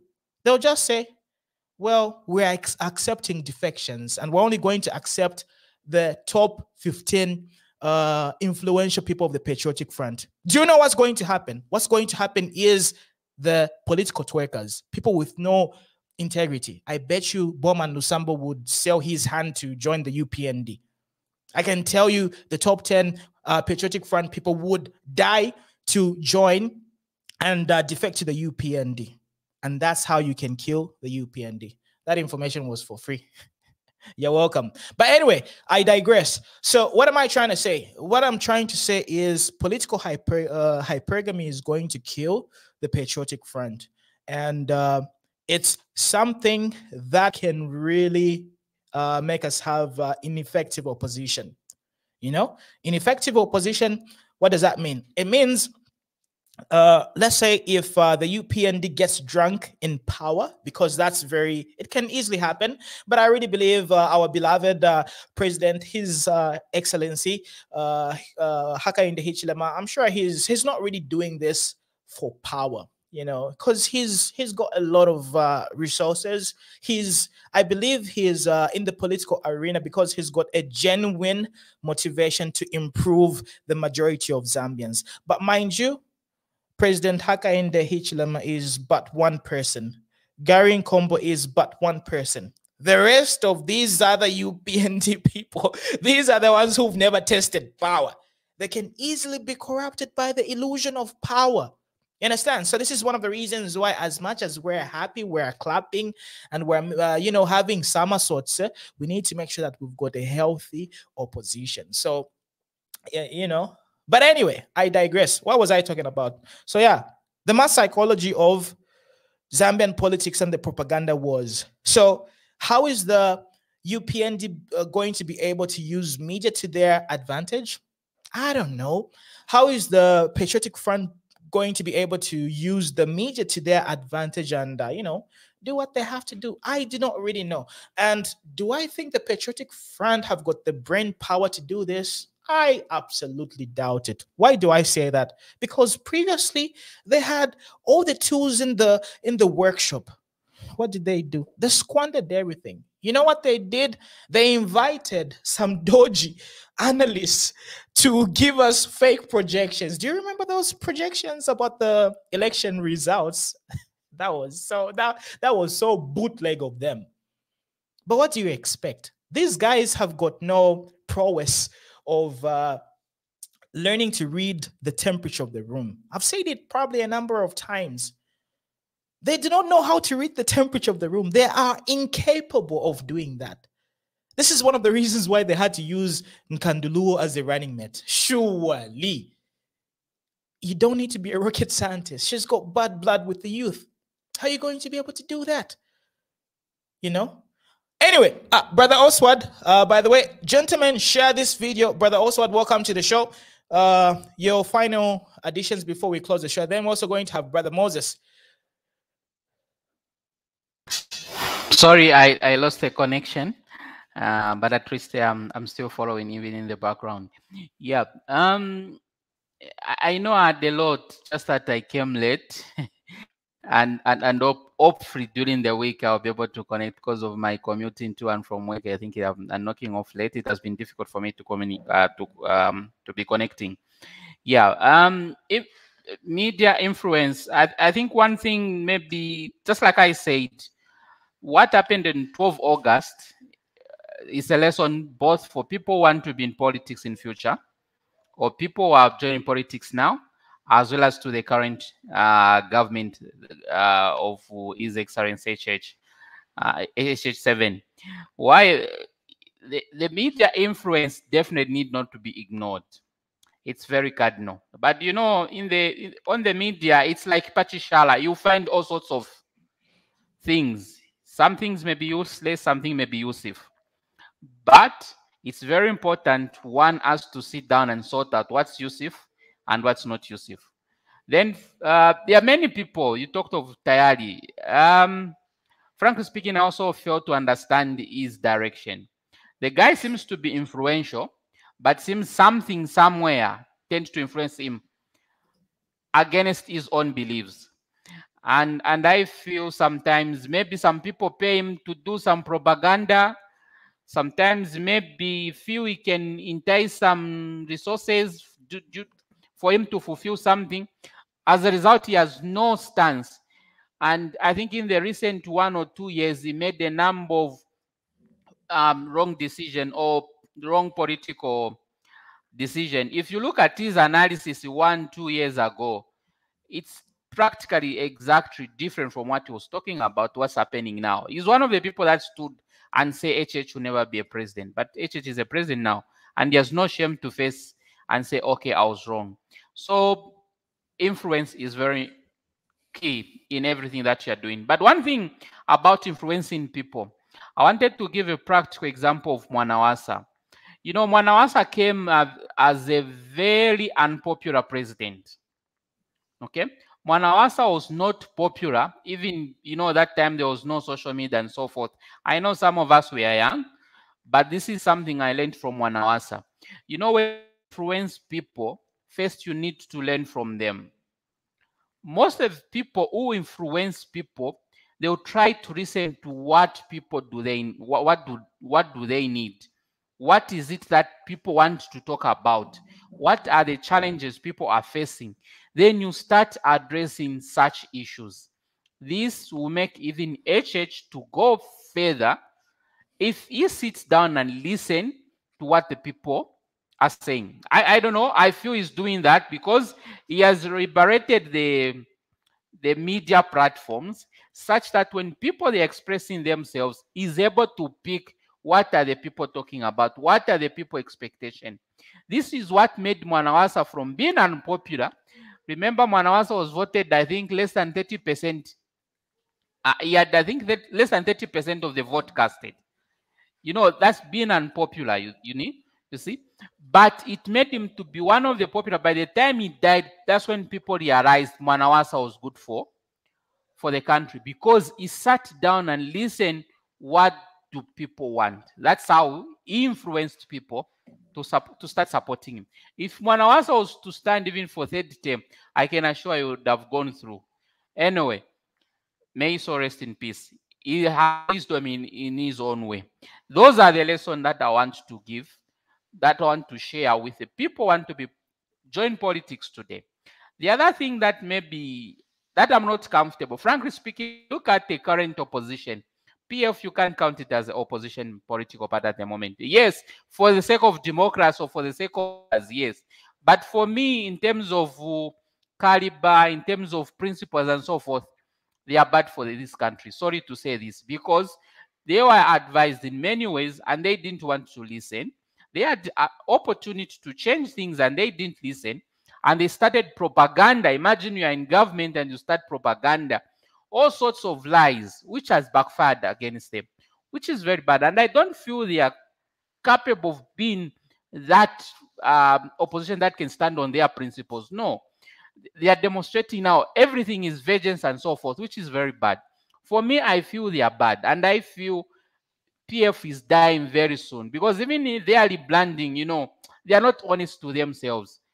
Just, is it yesterday, one of the senior person in PF saying Zambian have regretted voting for HH.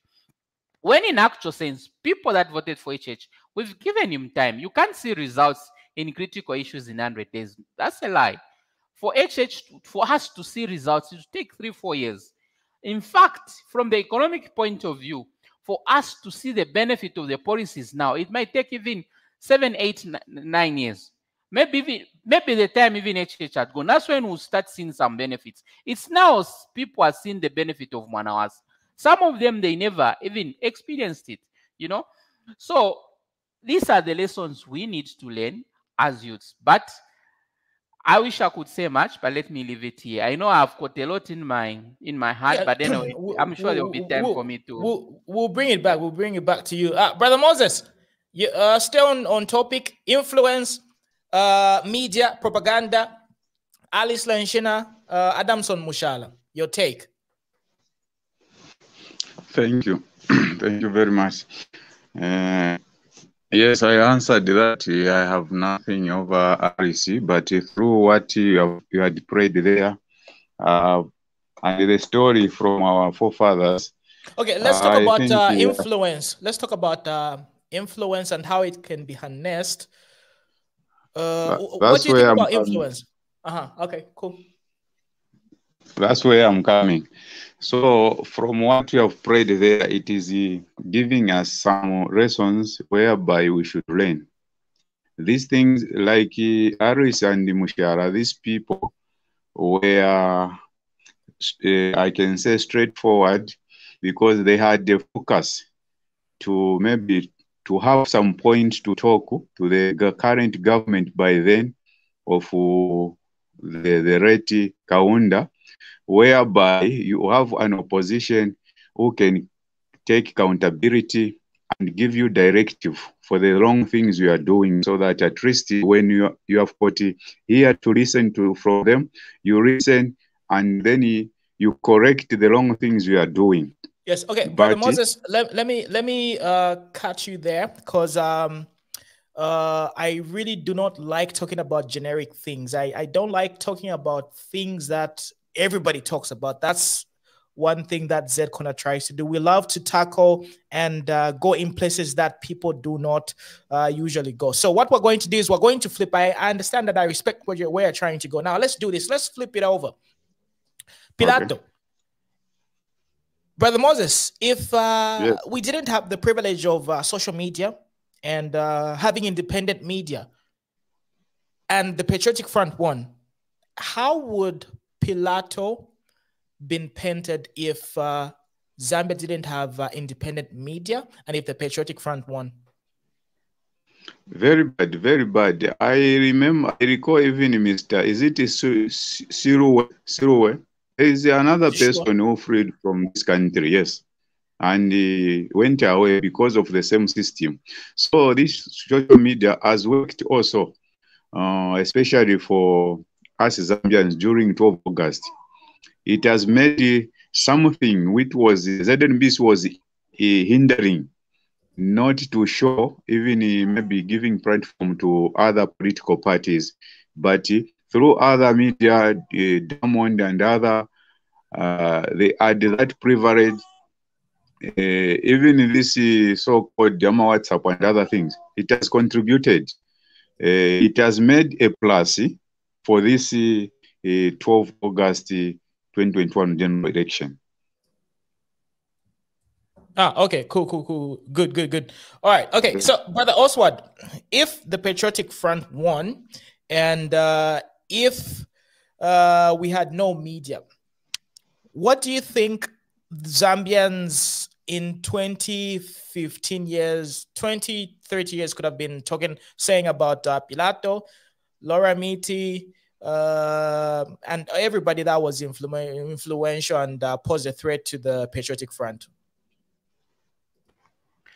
I know, you know, it's a 50-50 situation. One, yeah, many people would have thought maybe Miti and Pilato are bad people because maybe they would have given an advantage to PF to promote their propaganda on how these people were bad. At least social media has made it a number of people to open up to say, oh, in fact, the government here is wrong. These people are right. And, you know, when you look at Pilato, I think most of us came to know him through his music. Though even in his controversial way, it does it. You realize that it requires somebody with a certain level of intelligence to understand it. It's not a music you can understand by listening with a beat and to start following it.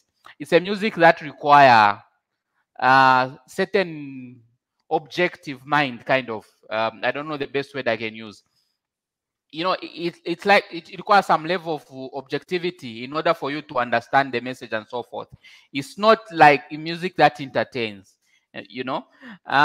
So it would have been a very tricky and awkward situation. Thank God, I think social media is able to counter that and put things in its right place and say, this is the reality, this is the situation. And I think for me, I like it and I wish them the best in their lives. Definitely. So going back to Brother Moses. Brother Moses. Mr. Moon.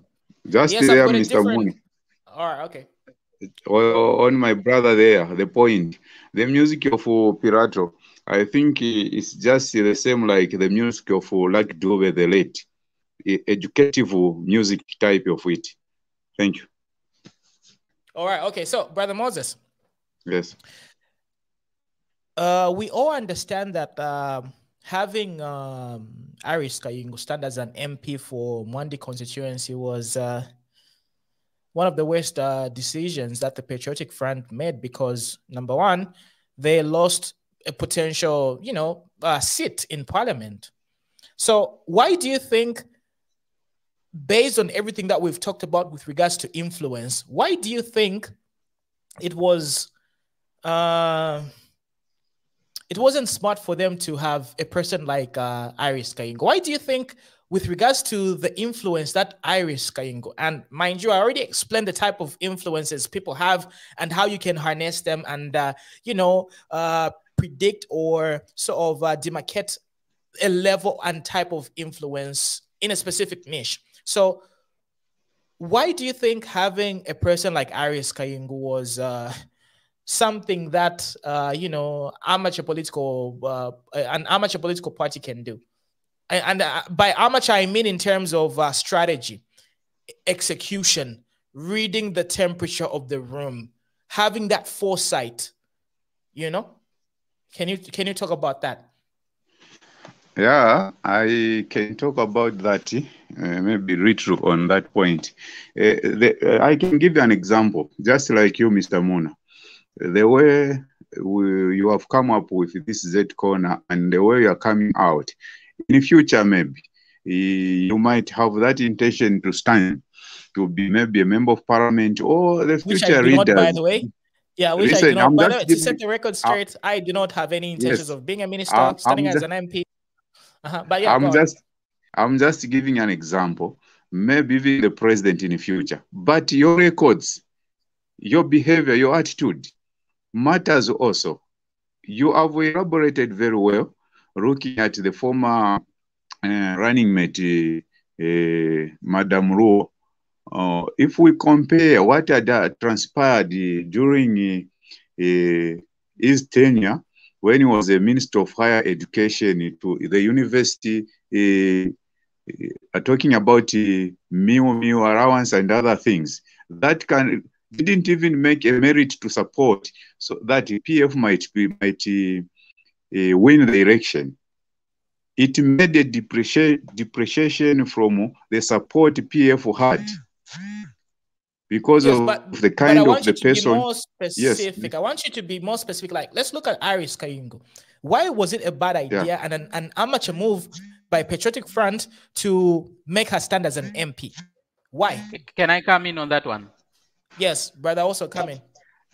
Yeah, you know, for me, that was a political suicide. You know, when you are making decision, especially of the political nature that will affect the nation, it's better you pick people who've got some stamina or people who've got certain level of caliber that is admirable.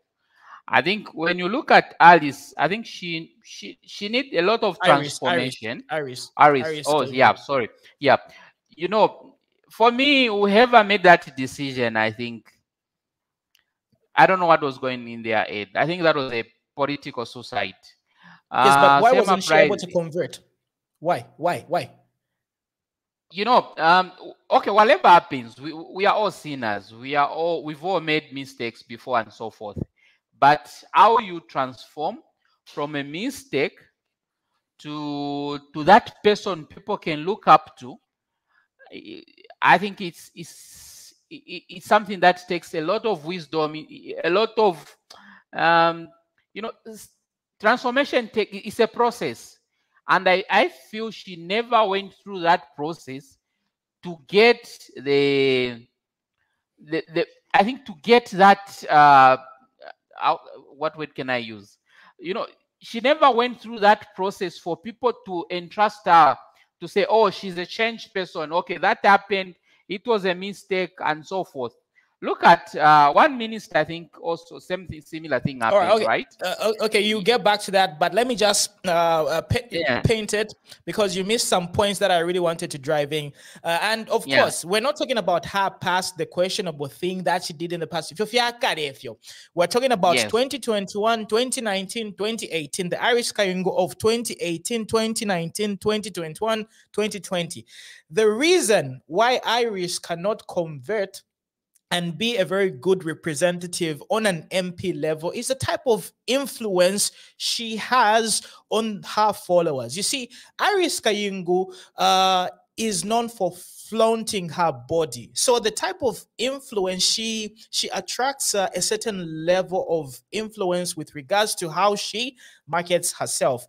We all saw the recent, you know, pictures in December, November 2021 with her sisters. The way she gets influence and followers is people who love to be lured by her body, you know, her questionable pictures. So on a political level, she's got zero influence. But when it comes to selling a bikini, selling you know, skirts, selling designer wear. She's got 100% influence. So in the beginning, I told you the level of influence that you need to use is specific. You need to have specific niches to convert. It's more like in business development and in marketing. We have to be able to target a specific niche in order for a certain product to convert and in order for you to have certain thresholds with regards to your, you know, P&L.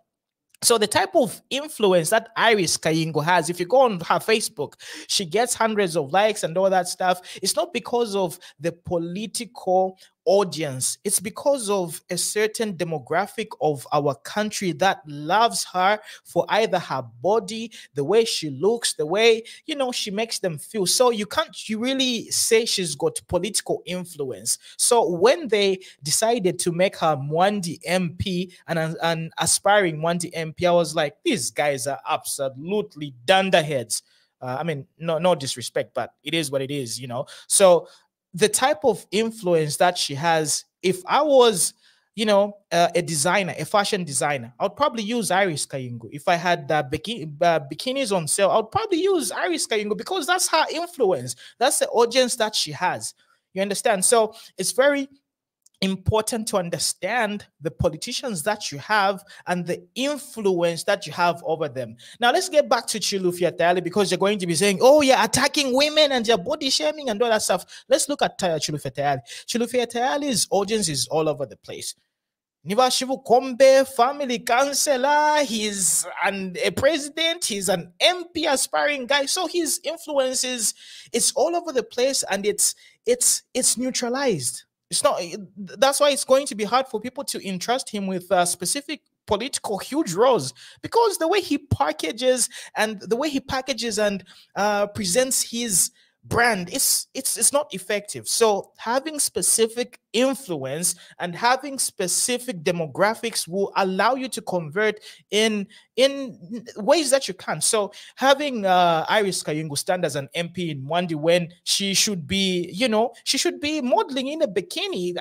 I just don't understand these people. The only way you can use Iris Kayingo in a political environment is when, let's say you're having a conversion and you're going to be having performances, and then you say, you know, Iris is going to be here, she's going to be modeling, and she's going to be doing some other, you know, media related type of stuff. She could be in the media section of a political party. She could work very well because she's good to look at, she's pleasant to look at, and she attracts numbers like that. You can only use Iris Kayingo with regards to, you know, the facial aspect of something, not really the fine-tuning of a political role. You understand? So it's very important to be able to demarcate the type of influence people have and how you can specifically use them.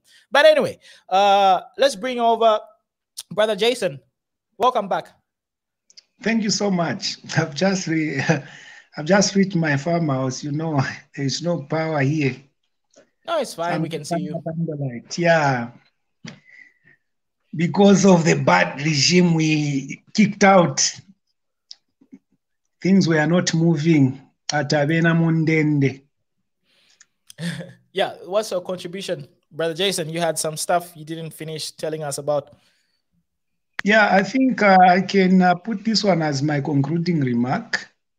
I just have to educate the masses, those people actually who are on the ground, that these politicians, they should be understood properly. They should be understood properly. We should know these politicians as the marketers, actually, who find ways and means to market their party. So when we talk of propaganda, we shouldn't just take things for granted when they come on the media and to take them as gospel truth. Because at the end of the day, all they need is to have numbers on the ground.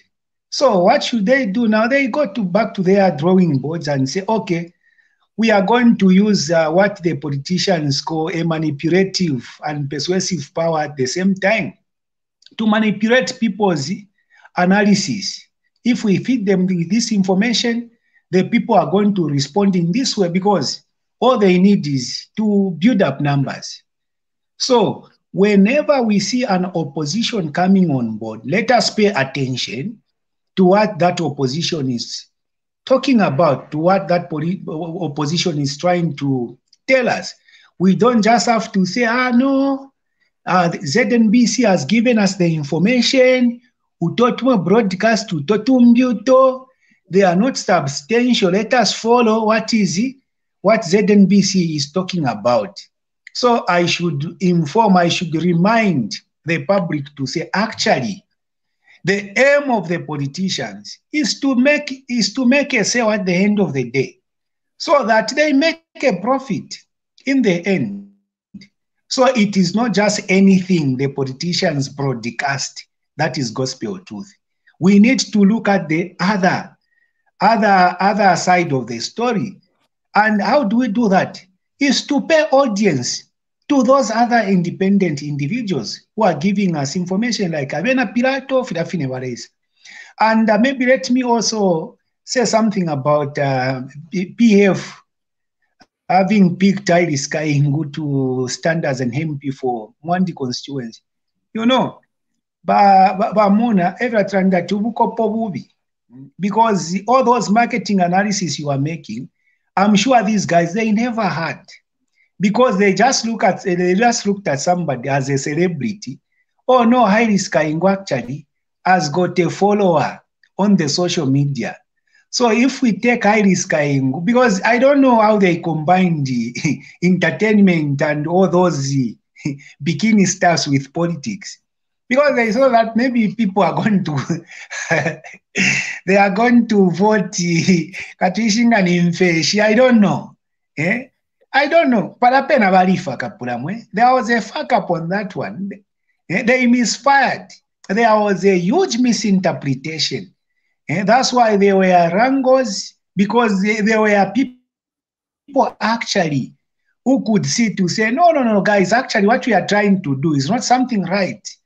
And because somebody is a boss, he said, no, I'll do what I feel like doing. That's why even in the company, if you are a boss, you undermine the advice of the marketing team. That's what happens.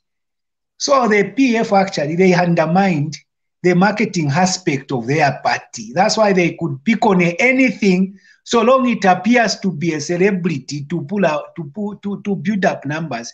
But what they forgot the aspect of a particular niche. They forgot to say people, they have got other means of making analysis. If somebody is a celebrity in dancing, they don't have to take people for granted that they could make that person to be a politician. It doesn't work that way. It doesn't work that way. I think, I don't know, maybe Brother Pombo can pick up from me. Brother Pombo, you're just coming through and we're about to conclude. So your conclusive remarks with regards to the sorry topic. For coming late. I was busy. No, it's fine. It's fine. Yeah. Good evening, Jason. Good evening to you, sir. Good to see you. Thank you, Muna. Good evening. I've been following your program. Quite interesting, and I think the first part was a bit difficult when you're talking about the Mushala people and Lenshina story. It was not easy. It wasn't an easy discussion, but I would just allow myself with the few seconds that I have, maybe to say something on influencer, social influencer. In fact, even by the word itself, Mr. Mona, we have to distinguish between reality and to influence the people. Maybe following Jason's comment on what can have forced the PF to choose people like Iris Kaingu, it's the convincement that they had that they were going to win. Whoever was behind the social media of PF convinced the big fish up there that the situation was positive. And we have to remind this. I think what I observed myself, they started the nepotism. Nepotism in PF started growing very, very high and high. You can see the son of Chishimba Kambwili was promised. The son of GBM was promised. The son of Kayingu, the father, I don't remember the name, if you can help me. Yes, from MMD era, I remember Mr. Kayingu. What's Mr. his name? Yes, I remember him from the MMD era. He came from the Copper Belt Timona. He was a Copper man. Yeah, so now, Mr. Kayingu, before the August elections, the father said he was coming back to support the PF, the father, because the father went out of politics. So he said he was coming back. And when he said this to the public, actually what he was saying was this: give my daughter the job and I support for you. This was the trend. I think this trend, we could see it GBM's daughter, the same thing. The same thing about President Lungu's daughter. Look at them, the big fishes. They had someone they were supporting, who they put on a key position during the campaign, which was a very wrong, because they did not realize, especially that they stopped the people from expressing their views. The Zambians were denied to express their opinion, their views. Hence, these people, they didn't know what was in the Zambian minds. All they could listen to was the voice which was coming from the cadres, which was a very, very powerful voice. You are going to win. We are going to win. The Kalimanshi people, they assured them, you are going to have a vote here. People in the Copper Belt, I mean, for them, closing the so-called bedrooms, PF bedroom areas like Copper Belt, Muchinga, Luapula, all those areas there, Northern Province, Eastern Province, they thought by not allowing these guys to penetrate in these areas, things were okay. Who were assuring them here? We come back to the topic that you have been discussing: influence, social influence, social media influence. The ones who were convincing the PF leaders were the fake social media influence in the PF, which were not giving them the true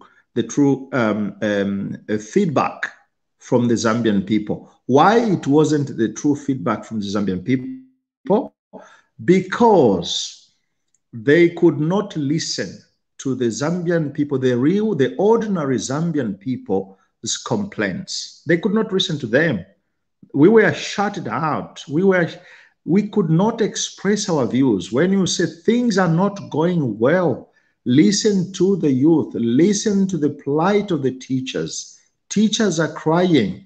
Policemen are crying. Listen to them. Doctors, the last incident was to fire a doctor. Where on earth these people, where were they getting the information? To convince themselves that let us just shut up this doctor, we fire him. And they were thinking that the group of doctors were going to listen to them. No, it was all wrong. Now, the influence, social influence, here I would do myself, my point can be, Mr. Muna, to distinguish. We need very, very much to distinguish between the two things: reality and influence. Like, I don't talk too much about, I've seen that you have discussed in this evening. Also, Siawan, Kayingo, and all this Alice. On Siawan, I don't discuss this gentleman because he's not a Christian. I am a Christian. Siawan is not a Christian. He's the one who says this. So it's very dangerous for me as a Christian. It's very dangerous to discuss with somebody who is not a Christian. So I respect whatever he does for his profession and whatever he does for his becoming very popular. And so what I could say is, especially to the young people, be careful, young people. Here in Italy, they say, not all that sparkles is gold. When you see sparkling material, not all that sparkles is gold. Some of them might be a mirage. Some of them might be just a plastic, you know, giving you a very funny, well, imagine and you think that I have found God. So not all of it is God. Why do I say this? We need to be very much careful, especially if this country called Zambia is termed to be a Christian nation. If we are a Christian nation, I think we need to be extra careful. And let us look to the examples that can give us, like Jason. Jason, I can see is a man who I think loves to quote the Bible. He loves studying the scriptures, which I also love studying the scriptures. I've studied philosophy, I've studied theology, and I don't like the people when they lie to the what made the people the PF to fail is lying to the Zambians. The Zambians are no more illiterate. If you lie to them, they look at you and they say, I'll revenge, I'll express my view on a ballot paper. When you shut them up. Now, why do I say Siawan, he can be a very good influencer on social media. He did his part on the campaign. Well, yes and no. I cannot comment on that one. Everyone in Zambia think they did their part. Some people underground, very silently. Other people, they expose themselves very much. So, do you know, Brother Oscar, how to solve that problem? Yeah. Do you know how to solve it? Because I can tell you how to solve it. Because you see, there's reality. Yes, we are Christians, and the Siawan's practices, he's got, you know, questionable practices, but he still has influence. You cannot deny that.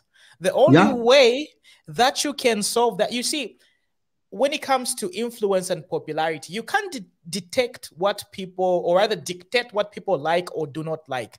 The only way to solve that concern that you have is to outdo Siawan. We need to have a character. No, my dear. No. It's a wrong. Listen.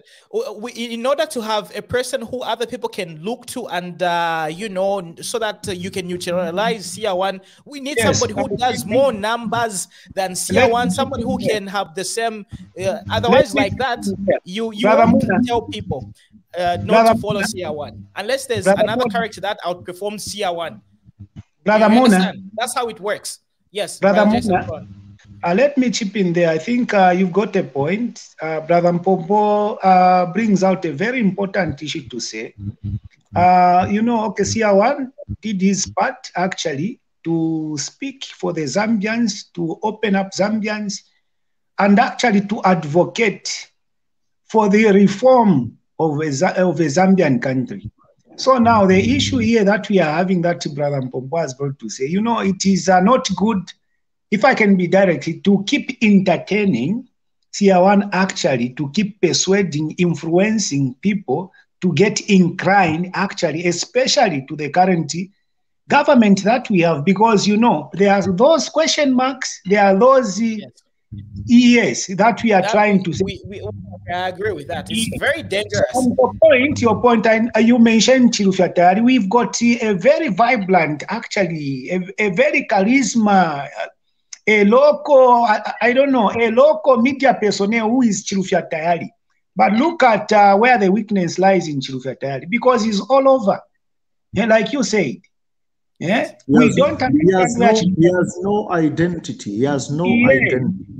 That's why I don't know, Brother Pombo. I don't know if you were following when I was commenting on the PPF engaging the musicians, because musicians, you know, they are meant to be speaking for the people, like the Lucky Dubes, like the Bob Marleys, like the Piquet Chalas. But because of lack of integrity, because of lack of reality, to talk about reality. Exactly. Yeah. So, you know, brother Nkombo, you know, people run away from talking about reality when there is no integrity in them, which means they have got a compromising moral fiber within them. So now, the only way that we can do away with Seer, if we don't want him to get so much involved, we need to have somebody stable, actually, who can stand to be speaking for the Zambians, to be opening Zambians their minds of what is happening. And to have the same numbers. Have the same viewers and numbers. That's the only way you can tell you can utilize it. It is like, Brother Oscar, if somebody can have 20,000 viewers and he says something and you've got viewers, Mr. Mona, listen. If you know Seer is a very good manipulator, well, don't force me to speak on the character and the philosophy and the psychology of this young man. He's a manipulator. And just to tell you, he is very dangerous. That is correct. That is correct. But he's got the influence. When he told the Zambians, I'm going to pray this evening and Chishimba Kambuli is going to die. You know, this guy is very dangerous. And people, they thought it was true. Agree, but he's got the influence. People thought is true. Now that thing he said.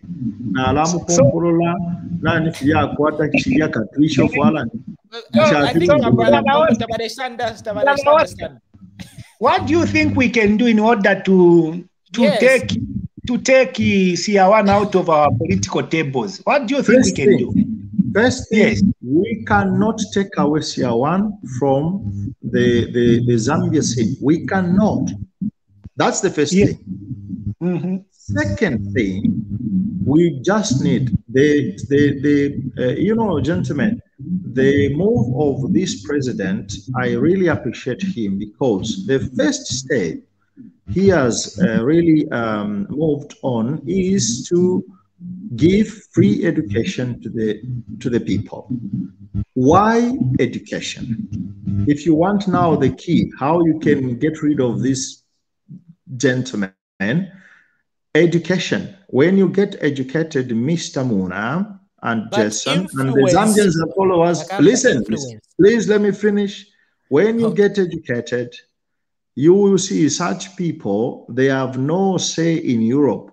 They have no influence. And they will just laugh at them and they will say, this is fucking rubbish. Come on. All right. What are you talking about? So education, right? They have no, because of education, Mr. Mona. Because how can you think Jagaban, the king of Africa? What are you talking about? What are you? I think Brother is not understanding influence and morality. We are talking about influence and making something popular. Okay, let me give an example of. You remember we had the Lever Brothers flooding our grocery market in the recent past. Yes. You remember? Yes. Yes. Now, what has happened? We have now trade kings, actually, which is becoming so influential in grocery business in Zambia, and it has kicked out, almost kicking out Lever Brothers product because of influencing now the masses. Yes, and making their products popular. So this is what we are saying. We cannot because if you have the similar product, because we are selling soap, and Lever Brothers is also selling soap. So now what should we do in order to make this our product penetrate the market? This is why we are saying that it is now for us Zambians just to wake up. Wake up, yes, brother. My friends, let's get education and education without everybody knows Coca-Cola kills, but it's popular. Education does influence is more important than education. That's why in places like Italy, you won't see the people, you won't see the publicity of Coca-Cola. You won't. Do you know why you don't find publicity by Coca-Cola like we find it in Zambia? You know why? Because these people cannot be manipulated. When I go to the doctor myself, I've been told not to take, anyway, I'm not campaigning or campaigning, sorry, get me correct, please, okay? I have been told, please, by your health, don't touch Coca-Cola. I won't say what I've been taught, I'm just saying, my doctor says, please, your health, man, because I'm a huge person, you can see, for my health, they say, please, that don't touch it for your health. Now, if I continued with my ignorance, not knowing the properties which are in that drink for my health, please, I'm talking only about my health and not each and everyone's opinion. For my health, it's not good. For my health. Now, if I was ignorant, I would say, you would tell me, Mr. Mona, no. But who's going to educate the people and have a bigger voice? Amayewu is very good. Amayewu is very good. It's good for you, but Mona, no, it might not be good for me. Who's going to do that? Who's going to educate? Who will educate? Well, here comes now the reality. Where do I get the real properties contained in that drink or in that food? I am now given my education allows me to go and do, first of all, my personal research because I care for my life. People don't care. People don't do personal research. You're not going to force people to do personal research and know, okay, this man, he's got ulterior other motives. This is going to help now. This is I think we people, me, myself, I allow myself to speak like this because I did not receive help.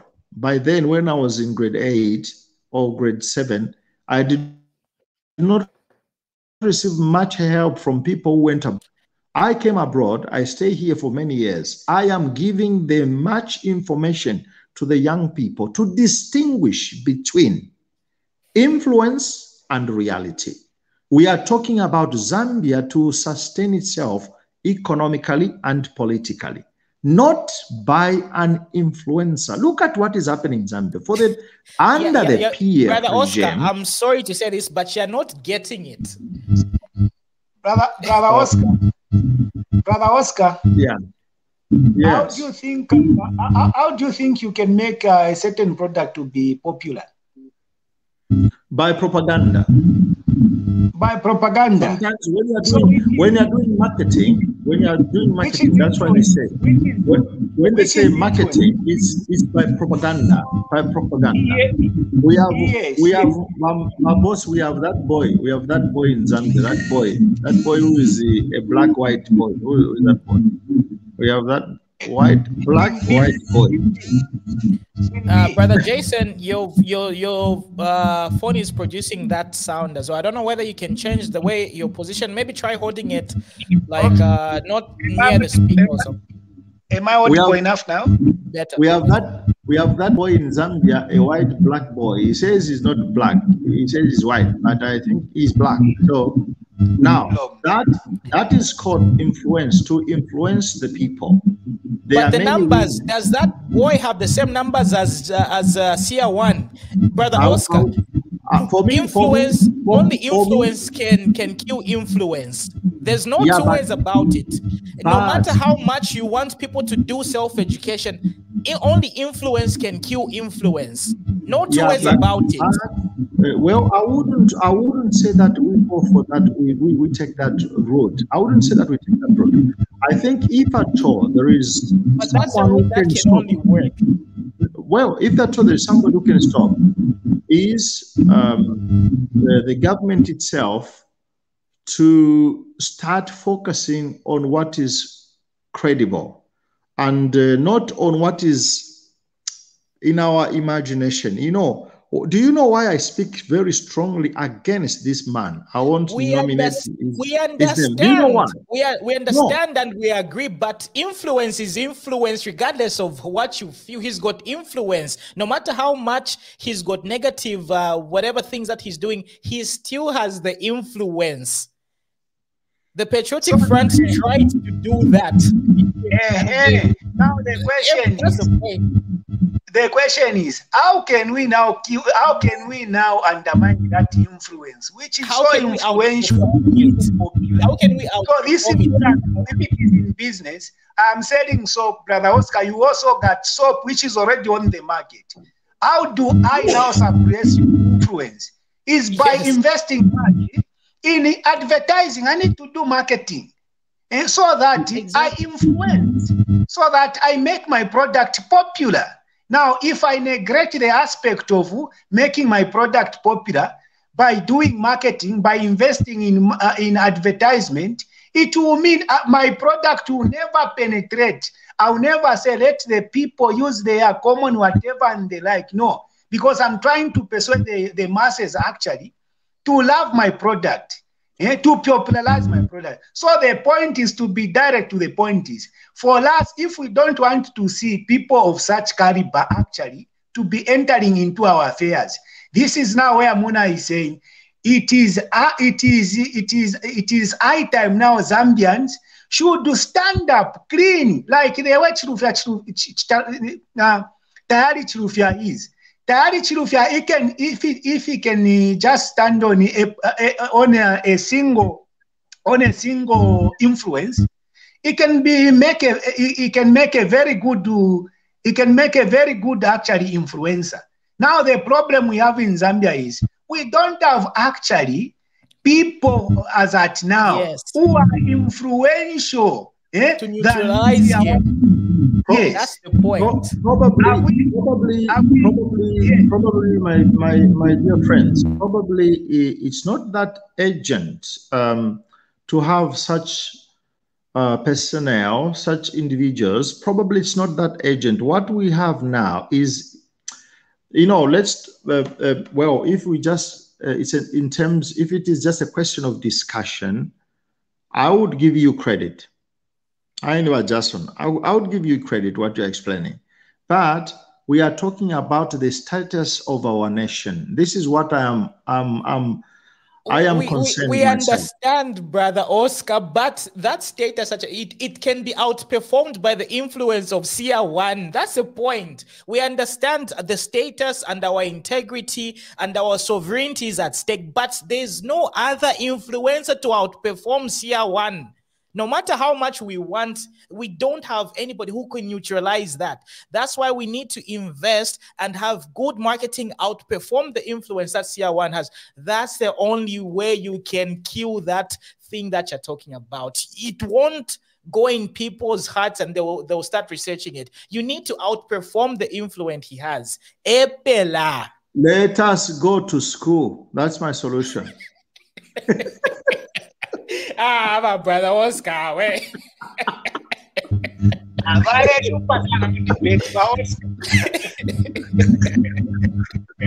brother Oscar, whenever influence, he put in a mobile to pay automatically. You say you put it in a mobile. You have to work. No, if you look at Seer 1. Do you know what I say? Do you know why I say this? Because here in Europe, there are very crazy influencers, on social network. And they are billionaires. They are billionaires, but they are so crazy people. And they are very dangerous to life, you see. But they are very rich. And they have millions and millions of followers, my dear. Many. Yes. Okay. People are saying that we should let you finish your point. Anyway, finish your point on the education part. Finish your point, Brother Oscar. Okay, what I'm saying, the solution. I would like, I think the viewers to get me straight here. I have no authority to judge the individual. It's not my part to judge. I will never judge the individual. I will judge the actions if they are good or negative for the development of our country, the status of our nation. Mr. Muna and the viewers, we are not going to have a person who can fight maybe the popularity of this guy. We are not going to have that. And it's not so urgent. We don't. What we need is young boys and girls who can distinguish who can draw a thin line between white and black.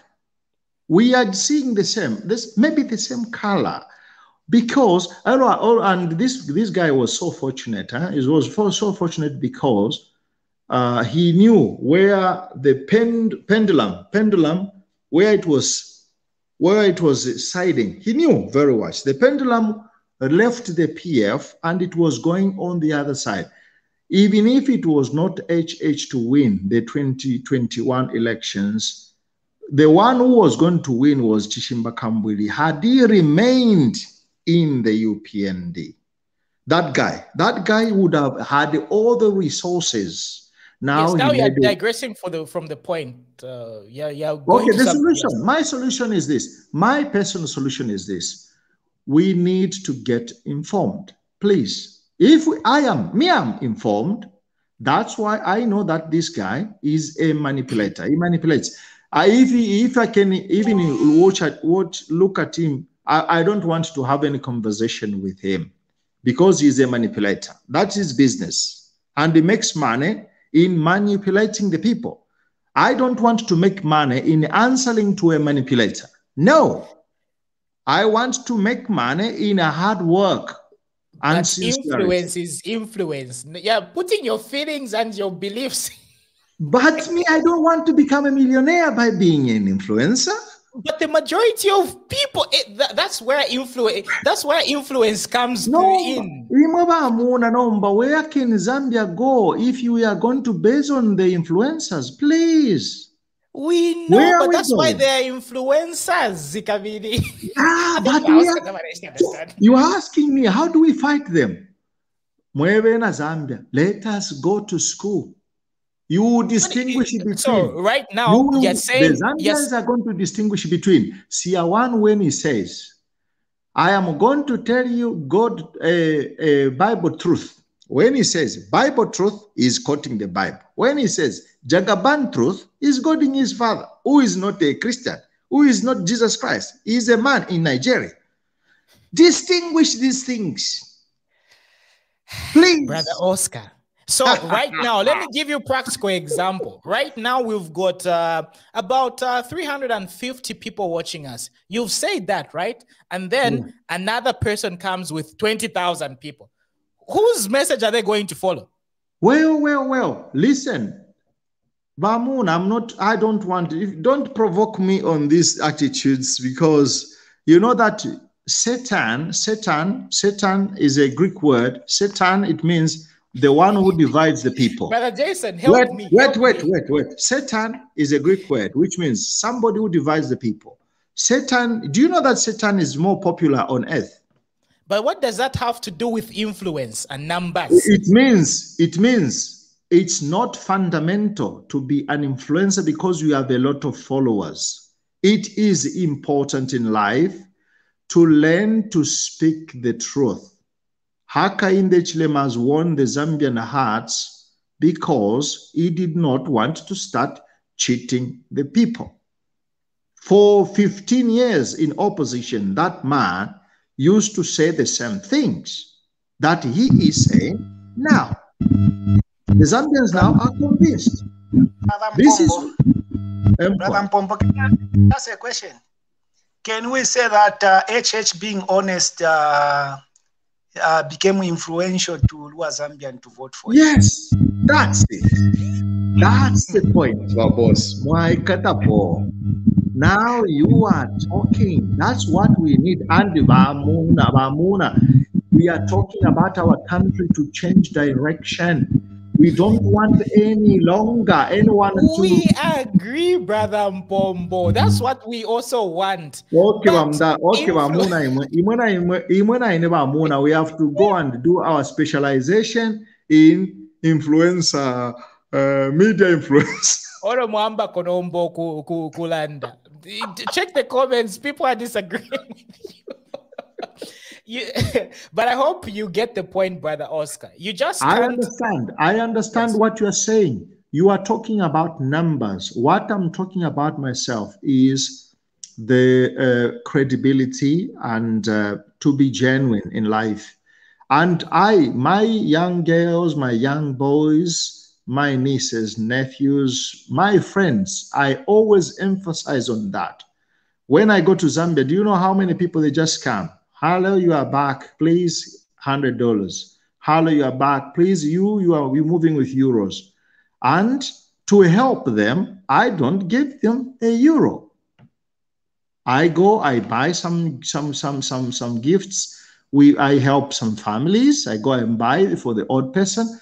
I do not want to spoil them so that they think somebody who comes from the other side. So I don't want to be a simple influencer in my society. I don't want. I want my people to work extremely hard, like Mr. Johnson, like you, yes. Mona. That's what I want. If you want to be an extraordinary influencer, you still have to have the numbers. Akabufi brings numbers. Ali for chimbakambwiri. Okay, I give up. But Jason, I've given up. Brother Jason, what's your take?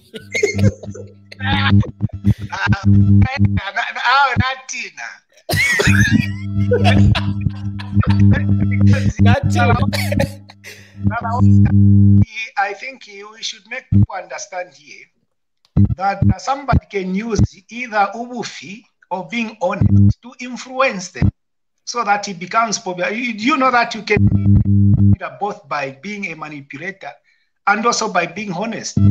But the difference lies in ubufi has got short legs. And being honest, it will take you a long way. And that's what we call in business like goodwill. Goodwill. So you can use both manipulative power and also, to be honest, actually to be influential. Because at the end of the day, depending on the individual's values and moral fiber, they look at what am I going to use in order for people to love me, in order for me to become popular. Like we can talk of Bachimbakamwiri. Bachimbakamwiri looked at being tried or castigating this particular type as a way maybe to depreciate the popularity of that other tribe so that people can become to love the other one. So what we can understand and what should listeners understand is ubufi nekshinka both can be used to manipulate, to influence people actually, and to make someone being popular. So it only calls for an individual actually who wants to own popularity. But one thing they should bear in mind is lies have got short legs. If you become honest in business, people are going to trust you. You are going to build that goodwill. These are the companies, actually, if it is in business, these are the companies that we are even seeing franchising because they trust Angry Lion. They trust McDonald's. Yeah. So, brother Pombo. So, what we can advise by HH, if he wants to be influential, for Zambians actually to come and give him a vote, he needs to be honest with whatever that is telling the Zambian people. Because what he should know, like you are saying, that this time around, majority Zambians actually are informed and they are able to access information. ZNBC, people stopped watching ZNBC. Why? Because ZNBC became popular because of ubufi. Ubufi. So we are saying both manipulation and being honest can be used actually to create popularity on the ground and to make an individual to be influential. I think that's what I can say. I don't know if you have... Brother Sakwimba has joined us. Then we'll pass it over to Brother Oscar. So, Brother Sakwimba, welcome to the show. What's your take on this Seer one influence type of question? Yes, Mr. Mona, how are you? Good. Brother Oscar, how are you as well? Also, Brother Jay there, I can see you. Me, what I wanted to say I also wanted to say the same thing what Brother Oscar said. You know, you can influence people through lying. It's okay. To someone it can be okay, but again, if you don't fulfill your promise again, it becomes a problem. It really becomes a problem. So yes, it's quite alright. We can influence like things the way they are as at now. Many people can influence millions of Zambians, but you know, Zambians again, they are also so clever. You can't just influence them just for like as if you are playing fun or maybe you're doing what. So you can't influence people with lies. You just have to be honest with yourself. That's what I wanted to say, Mr. Mona. All right. Okay. So what's your take on the argument that we're having here with Brother Oscar with regards to neutralizing the power of, you know, other people outside of Zambia? On that one, Mr. Mona, I wouldn't comment. Yeah, Fred. All right. All right. Okay. Sleep well, brother. Brother Zakwemba. Anyway, Brother Oscar, your take.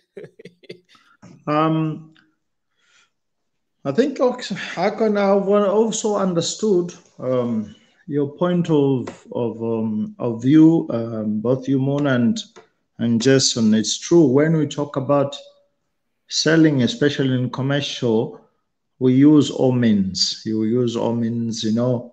I remember one word which this guy with HH, who is that short guy? Not the spokesman now. Movita now.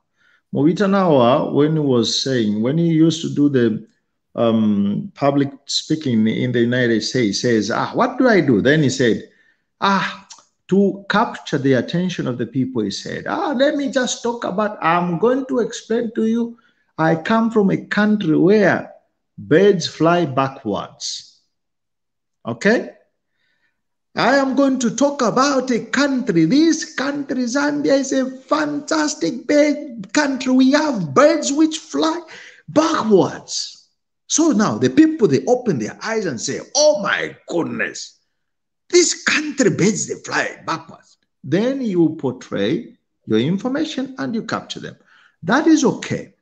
That is okay. I understand it. But I think the method that if you talk about the practice of influencing the people as objectively, you might be right, but I am talking about how to help also our people, our youth. Many of the youth, they are not going to accept what I'm saying.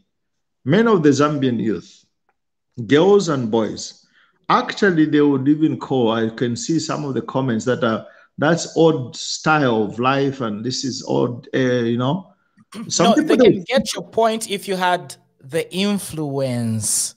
No, well, listen, Mr. Mona, at this point in time, it's like umuntu ulwele malaria and we need to become cured. We need a bitter pill. We don't need influencing the Zambians. We need a bitter pill to swallow. Yeah, Brother Oscar.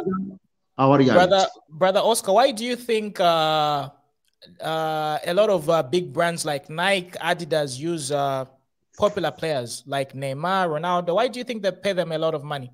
Because what they are after, all that they are after, these people, you know, in business, like all these shopping malls and things like that, they use these famous people to capture the attention of, because an individual, a famous individual, has followers.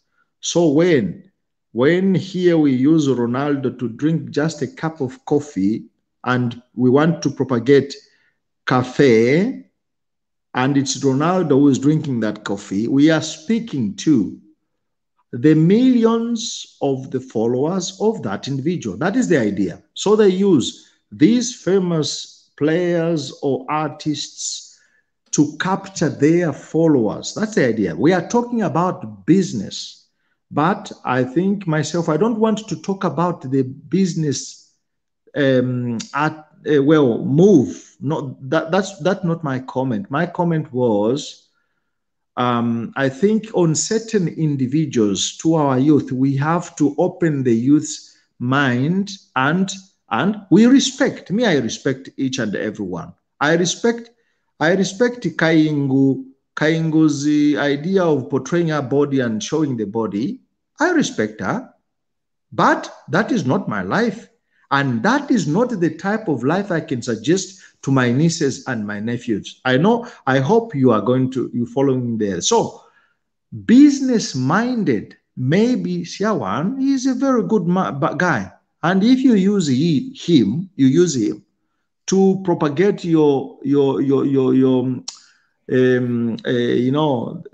this platform, you might have very good numbers, Mr. Amuna. You are going to have very, very high numbers. But for me, I don't, my life is not, I don't go for those numbers. I go for the quality. That's why I can distinguish between going for my degree course. I distinguish between going for my degree course in Uganda than going for my degree course in England or in Italy. I distinguish, because if I wanted, I would have gone to Uganda to Museveni. I go to Museveni, he's going to give me to become a genius because of the quality of the gentleman. But does that suit my life, my style of life? No. So I cannot go and graduate under Museveni. No. I would never go there. So that's what I'm trying to say. Gentlemen, I would not allow myself to comment on the country, another country. Nigeria is a very, very good country. It's a very big country, very good people. But some of the people, of course, they are a little bit dangerous. Just today, Mr. Mona, just to tell you, a friend of mine sent me a video where a doctor, the guy has graduated in England. He has graduated in England, and yet he went back because in his country it was easy to manipulate them and have this cheap cash. And fortunately enough, he was arrested by the police. And unfortunately, also the losses of lives of people, innocent people, is also involved in this practice. So myself, I would go. I've been a Zambia hardworking. Let's go and buy Moody shop Yawa Johnson, because he's a hardworking. Let's come here on Z Corner because Muna is a hardworking young man. That's what we want. And let's go and talk to HH because he's telling the truth to the Zambians. And when HH is going to make a mistake, especially concerning the mines, if we were opposition, we will go to HH and we'll tell him, bring back the mines to the Zambians, Mr. HH. Mm-hmm. Okay, gentlemen, we've been going for 3 hours. Let's conclude the stream now. Who's going to who's going to close? Gentlemen, feel free. Whoever wants to conclude, let's give our concluding remarks. 2 minutes each, then we conclude. It's been interesting actually tonight. I'm very happy. It's been a very provocative discussion that we've had actually. But the point that we should put clear here is we shouldn't undermine actually the influence of whatever means people can try to use in order to lure the masses actually, to love them, to have themselves popular to the masses. So all I'm saying is for us actually, in order actually to eliminate some of these things that we are talking about tonight, is we just have to make ourselves popular. And how do we make ourselves popular? We need to lift the buzz, actually, the quality, like you are saying. People has to see quality in us. We need to show the fellow youths out there to say, us on Z Corner, we are not all about that cheap cadreism whereby I'm trying to be a vuvuzela so that at the end of the day, I'm paid the 10 kwacha. And if they begin to see much of the youths coming out like the way we are coming, Muna, Brother Muna, and others, to say these guys actually, they are doing this for the love of the country. It's the only way actually people will start following us. No matter whatever, we don't need to tell them lies. To say, follow us, listen to us, this is what we are going to do for you, and the like.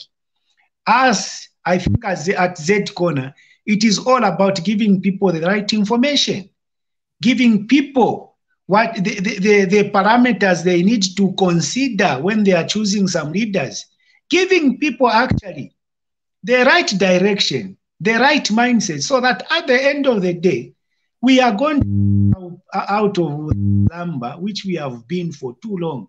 Because if there is a country actually which is easily manipulated, it is us Zambians. Because we don't take time to analyze, to say, why has this person said this? What is he up to? Why is he saying that? Because like you are saying, brother, you are quite right to say we need to educate our people on the ground, the masses, the public, the public has to be educated, so that at the end of the day, whenever this person goes with manipulative whatever means of convincing the people to say vote for us, they'll be saying no, because last time you spoke about this and that. What has a tribe got to do with our economy? What has got to kufita kwa muntu has to do with our economy? People will be informed. Now, if we are just to sit down as Zambians to say, let us keep quiet. Like one time, Brother Muna said that it's like we Zambian, we depend so much on divine intervention to solve our own problems. No, it is time that we should be speaking, especially the youths. We don't have to be covering ourselves or because of we are scared of the unknown. The problem, we are too scared as Zambians. We don't take risks. We don't want to take risks. That's why anybody, a sympathizer from outside can come to say, so the only way actually we can eliminate those is to keep talking like the way we are doing and keep supporting us. Don't think we are inclined to a certain political party because some people, they call us to say, no, you are cadres. We are actually patriotic Zambians, Zambians who are financially independent. You can make an intel, no one funds us. It is actually us who plans the ways and the means to say, how are we now going to start certain programs to reach the masses on the ground one-on-one? So that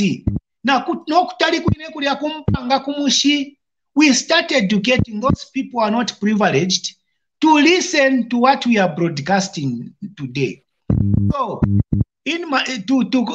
finally, I should say that we should be careful with the media, because it's not everything we see on the media actually which is plain white. We need to analyze, because most of the content that is on the media, it is in the grays. Thank you so much. All right. Thanks, Brother Jason. Brother Oscar, conclude for us. We call it a day. Thank you very much. Beautiful discussion indeed. And what I love is you express your opinion, I express my opinion, and we are feeling this freedom of expressing our thoughts. And this makes us grow, actually. What I've learned in life is to learn from each and every person, because even from wrongdoings, I've learned something. But finally, it's me to decide what is good for my life and for my future. So I welcome to hear from different people, different opinions, and different orientations, but also at the end, then I make my own decision, and I become responsible for my decision. I don't want tomorrow to cry foul, to say, well, I was deceived. That one I wouldn't want. So it's my encouragement also to the people who are listening to us. I might differ from another person's opinion or another person's way of life, but well, that doesn't mean that I'm better than the others. I'm just different. I'm not going to be ashamed of expressing how I think. So I feel very, very free to do that, and I appreciate Z Corner for the opportunity as well to express our views. We appreciate Z Corner and Mr. Moon. I think I encourage you as well to stand your feet and provoke us as much as possible. That's very good. So to the Zambians, thank you. So also for tolerating sometimes our boring conversations, but I think we try and do the best and contribute the little we can for the growth of our country and the nation at large. Thank you very much, and good night. Thank you very much, brother Oscar there. He does a great job being the opposition. So we really thank you for keeping us on our toes. Have a good one. Have a good night. All right, ladies and gentlemen, that's all we had for you today. We have been Z Corner, and I usually love referring to, well, our platform as Idia Shidia Panen Sunday, reloaded in HD. Basically, what we do here on Z Corner is we talk about those things that you talk about privately, but we talk about them openly, and we're just basically Sunday in HD and reloaded, you know. So thank you very much for supporting us. I really hope you got one or two things from everything that we talked about. And I understand our live streams are super long, so our live streams are meant for people who are commuting, people who are working, because I know a lot of you don't like your jobs, you know. So when you're at work, plug in your earphones, your earbuds, or whatever. Watch the whole entire thing. I understand a lot of you like 15 seconds, 10 minutes, but Z Corner, we're here to talk about a lot of things, and we've got like a variety of topics to talk about. That's why our content is very long. And these are the demographics we're trying to reach. We're not trying to reach, and I'm sorry to say this, we're trying to reach people who can at least manage to consume a 3-hour conversation. 3 hours is nothing. It's just like a blip in your timeline and your life. If you can't comprehend a 3-hour conversation, you're not our demographic. We're not trying to give you cheap laughs and cheap information in 1 minute. That's not the demographic we're trying to cater for. We're looking for people who can be able to hold a discussion, decipher things, have mature conversations, decipher everything from all angles. That's the top tier demographic that we want. So, but of course, we'll try to do better next time. And by the way, we only do this like once in a while. We only broadcast 3 hours in a day.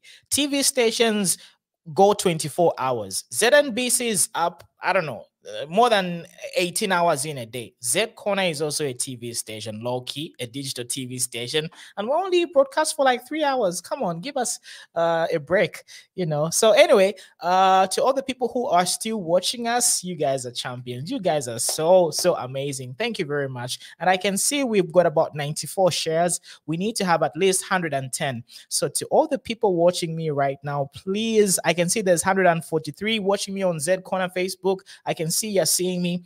Hit the share button, share it on your timeline and in 5 different Facebook groups, because it helps us get motivated. How are we going to get rid of other people's influence? We need to be influential. How can we be influential? By having a bigger audience, having a lot of number of viewers who are watching us on the live. And who can help us do this?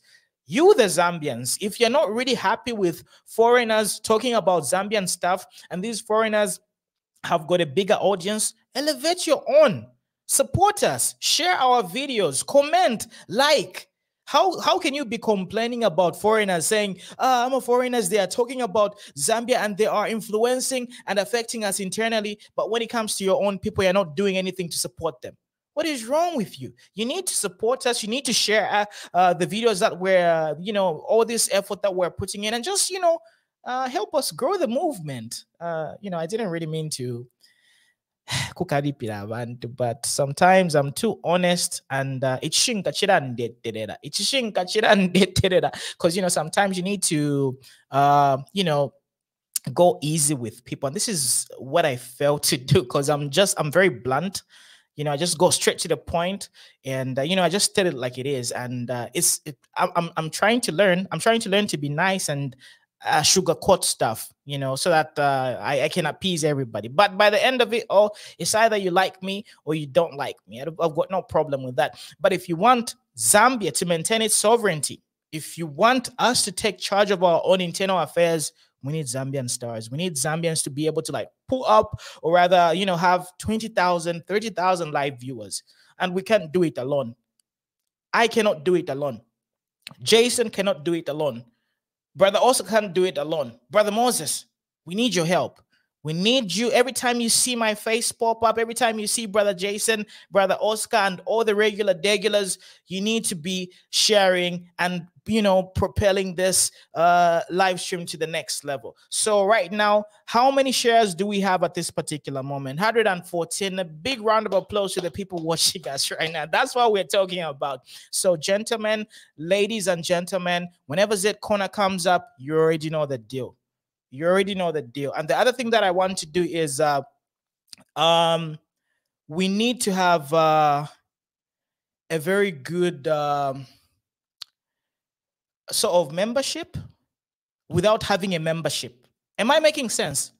We need to have people who know the agenda without necessarily writing on the dotted line.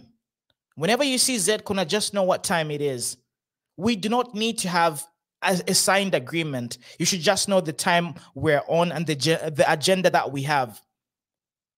Kambone Mutima, our pact is in our hearts. You understand? You already know Z Corner's agenda. You already know the program. We do not need to sign on the dotted line and say, okay, whenever you see Z Corner, you already know what time we're on. You already know the agenda that we have, and you have to support us. That's the type of bond that I need to have with you, our followers. Whenever you see Z Corner, it's already game on, because we're here. You know, for the majority of Zambians, we want everybody to have an equal opportunity to do well in life. We're not selfish. We want everybody to live good. At least let's try it. Each and every household can have a minimum of at least $1,000 minimum. Look at our salaries. Look at the way our doctors are being paid. An average doctor makes $500. Multiply that by 12 months. That's like barely $7,000 per annum. Our doctors, 7 years in university. How can we change that? By elevating the bar and the level of leaders that we have. How can we do that? Information, influence. So whenever you see Z Corner, just know what time we are on. Just know that we are part of the agenda. We are part of the Z Corner agenda. We do not need to have conventions and all that stuff, because Kambone Mutima, our contract is between you and I, dotted and signed in your heart. The power of thoughts. We're having a virtual contract between you and I. Our agenda is elevating the livelihood of Zambians. You understand? So help us propel this message to the next level, and then we're going to be able to do what we can do and just improve. Anyway, thanks a lot, ladies and gentlemen. It's been awesome seeing your lovely faces. I know a number of you don't even write and comment. A lot of you are just low-key observing. You're just observing in the background. I know. I really want to appreciate all the people that don't comment, they don't like, and they don't share, but they're always supporting us. I can see you. I see you. Thanks a lot. So have a great night. Be blessed, and thank you very much. Talk to you tomorrow, or probably the day after tomorrow. It depends on the news and the feeling. So God bless you, and yeah, have a great night. Have fun.